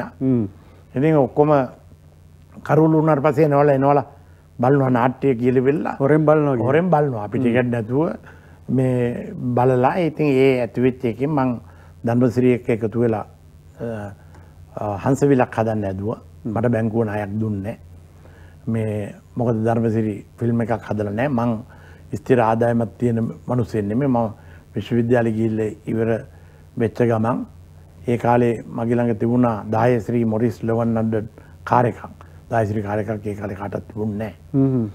මේ සාමාන්‍ය අයට මට තිබුණා ධනායෝජන කිනු මුකුත් තිබුණා මගේ. මහජන බැංකුවේ 7-5ක් ගන්න බැරි වුණා. අපේ අම්මා ගේ උගස් තියලා ගන්න කිව්වා. ඒකටත් ඒක හොයාගන්න බැරි වුණා. ඒක අත්හැරියා. ඊට පස්සේ ධර්මසිරි තුන්වෙනි යාමේ හදන්න පටන් ගත්තා චිත්‍රපටි සංස්ථාවේ ණය ක්‍රමයේ යටතේ. නමුත් ඒක ඉවර කරගන්න බැරි වුණා. ඒ වෙලාවේ මං කෝ ප්‍රොඩියුසර් විදියට මුදල් දාලා ඒක එළියට ගත්තා. හොඳ කෘතියක්. කේමදාස මාස්ටර්ගේ හොඳ සංගීතය තියෙන. ඊට පස්සේ මට ටික කාලයක් වැඩ කරනකොට ආර්ථිකය හැදුනට පස්සේ මම තනියෙන් සුද්ධිලෑ කතාව හැදුවා. ඒතකොට මම විවාහ වෙලත් නැහැ, දේශපාලනෙත් නැහැ. එතකොට ටියුෂන් කරන කාලේ. ඔව්. ඒ කාලේ මගේ හැකියාවයි ශක්තියයි විකුණලා තමයි සම්පූර්ණ දැනුම ප්‍රාග්ධනයේ බවට පත් කරගත්ත කෙනෙක් මම. සුද්ධිලෑ කතාව හැදුවා ඊට පස්සේ. ඔව් සුද්ධිලෑ කතාව හැදුවා. ඒක බැඳගෙන දිව්වා. දවස් 100 පැනලා ඒක ගමන ඒ අවුරුද්දේ හොඳම චිත්‍රපට නිෂ්පාදක වශයෙන් මම සම්මාන දින්නට පස්සේ තමයි 89 දේශපාලනයට ආවේ. ඒකෝර මම මේව දිනලා ඉවරයි. ඊට පස්සේ මම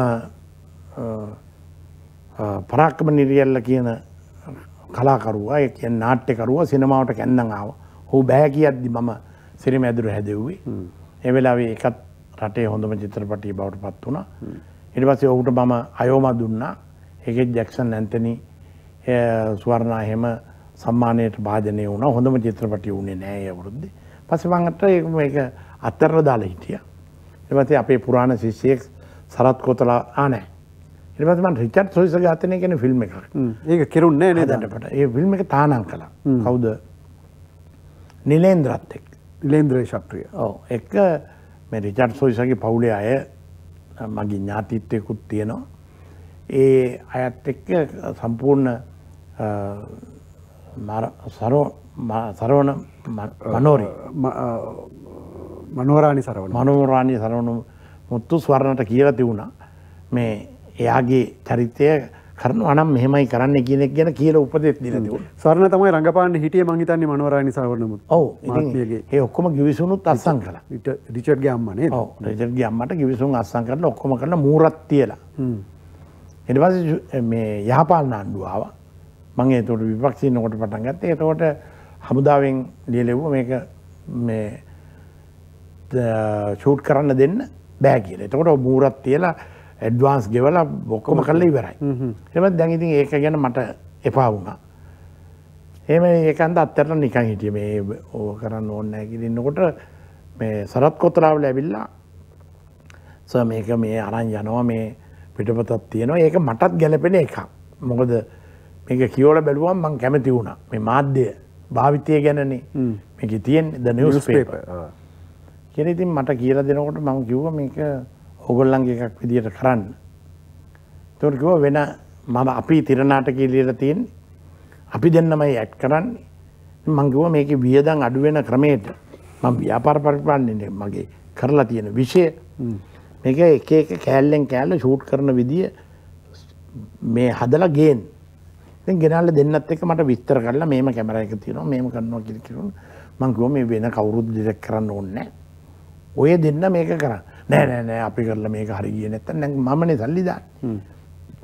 බංගේ ගමන තනියෙන් අමාරුවේ වැටෙන්නේ මොකටද කියලා සරසවි අපේ සම්මාන දෙනපු සිනමා කරුවෙක් වෙන ප්‍රේමසිරිට මහත්මයාට ඊළඟට රවීන්ද්‍ර ගුරුගෙටත් මේකට හවුල් වෙන්න කියලා අපි කරා. ඉතින් ඒ අය ඉතින් විශිෂ්ට විදියට දෙන්නම තිර නාටකයේ ලියලා දෙන්නම රංගපාලා දෙන්නම අධ්‍යක්ෂණය කරලා ලෝකේ වාර්තාවක් වෙනවා කියලාත් මං කිව්වා. ඒ වගේම මුදල් තෑග්ගයත් එක්ක ඇමරිකාව, එංගලන්තය, ඉන්දියාව රටවල් 8ක විතර මම හිතන්නේ සිනමා උත්සව වැඩිම සම්මාන ප්‍රමාණයක් හම්බුණා. ඊට පස්සේ මහාචාර්ය ඇතුගල ඇවිල්ලා කිව්වා ඔය කරන එක මටත් කරලා දෙන්න. මාත් නාට්‍යකරුවේ. මගේ ළඟත් එකක් තියෙනවා ඒකත් කරන්න මේවා කරන්න කියලා. මම ඒකම සහෝ කරා. ඒකත් මම හිතනවා හුඟක් විශාල විදියට මේ ඔය විශ්වවිද්‍යාලය ඇතුලේ තියෙන දේශපාලනය කරන එක ගැන තමයි එතුමාගේ අත්දැකීම් දාලා තියෙන්නේ. සහෝ ළඟදී තිරගත කරන්න ඕනේ. සින්දු එහෙම කීයක් විතර ලියලා තියෙනවද? සින්දු දැය විරුවා ඔබයි ලියලා තියෙනවා. ඊට පස්සේ සකුන්තලා ලියලා තියෙනවා. ඊට පස්සේ මගේ ජොබ් එක නසපු එකා කියලා ලියලා තියෙනවා. ලෙනින්ට සමන් ලෙනින්ට. ඊට පස්සේ මෑතකදී ඊට පස්සේ කොයිඩ් 19 වසංගතය ඉවරුණාට පස්සේ රටට වාසනාව වේවා කියලා හෙදෙදියන්ට සුව සේවා සලස්සන අයට එහෙම ගීතයක් ලියවා. ඊට පස්සේ සිනාසිසිසිකඩ සීන සරුංගල් සැලී සැලී සුරසුර මත රංගන සමනලුන් කියලා මේ සයන්නේ ඒව ඔක්කොම. සිනා සිසිසිකඩ සීන සරුංගල් සැලී සැලී සුරතුර මත රංගන සමනලුන් සයන්නේ. මම සයන්නට කොහොමද පොඩි කාලේ ඉඳන් කැමති. සසෙක්ස් සුද්දලෑ කතාව ඔක්කොම සයන්නේ පටන් අරගන්න. සයන්නේ වට සිරිමැදුර නේද? දැන් මේ බන්දුල ගුණවර්ධනට හිතෙන්නේ නැද්ද මේ දේශපාලකෙක් නොවි කලාකාරයෙක් වෙලාම වැඩේ ඉවරුණා නම් හොඳයි කියලා? එහෙම හිතෙනවා. ඉතින් මට සමහර දේවල් කරන්න බැරි වෙනවා. ඔය තාක්ෂණය හඳුන්වලා දෙන්න බැරි වෙනවා. මේ අධ්‍යාපනයේට ගුරුවරයෙක් පොත් ලියන කෙනෙක් විදියට මේ කරපු එක හා කලාවට කරන එක කරලා ඉවිල්ල මටත් අනිත් අය වගේ මේවා වෙන්න තිබුණා. මේ බැනුම් අහන්න නැතුව, ගෙවල් ගිනි තියාගන්න නැතුව, අපහසු උපාසු විඳින්න නැතුව ඉන්න තිබුණා. ඒ මගේ අත්දැකීම නිසා තමයි මගේ කිසි දරුවෝ 5 දෙනෙක් ඉන්නවා මට. ඒ 5 දෙනෙන් එක්කෙනෙක්වත් විහිළුවටවත් දේශපාලනය කරන්න හිතන්නේ නැහැ. මොකද එහෙම රටක් නෙමෙයි ලංකාවේ දේශපාලනයට තියෙන්නේ. අපි වැරදි කාලේ දේශපාලනයට ආපු අය, වැරදි රටක දේශපාලනය කරපු අය. දේශපාලනය නිවැරදි කර ගන්නත් බැරි වෙච්ච අය. හොඳයි. එහෙනම් අපි අද කැඩපත අපේ බොහොම ලිහිල් නිදහස් සාකච්ඡාව අවසන් කරනවා. අද අපිත් එක්ක මෙච්චර වෙලා මේ විදිහට විවෘතව අදහස් දැක්වේ අමාත්‍ය ආචාර්ය බන්දුල ගුණවර්ධන. බොහොම ස්තුතියි ඔබට අපිත් එක්ක මේ වෙලාවේ එකට එකතු වෙලා අදහස් පළ කිරීම සම්බන්ධයෙන්. අපි නැවත වාරයක් ලබන සතියේ හමු වෙනවා. අපි ගිහිල්ලා එන්න.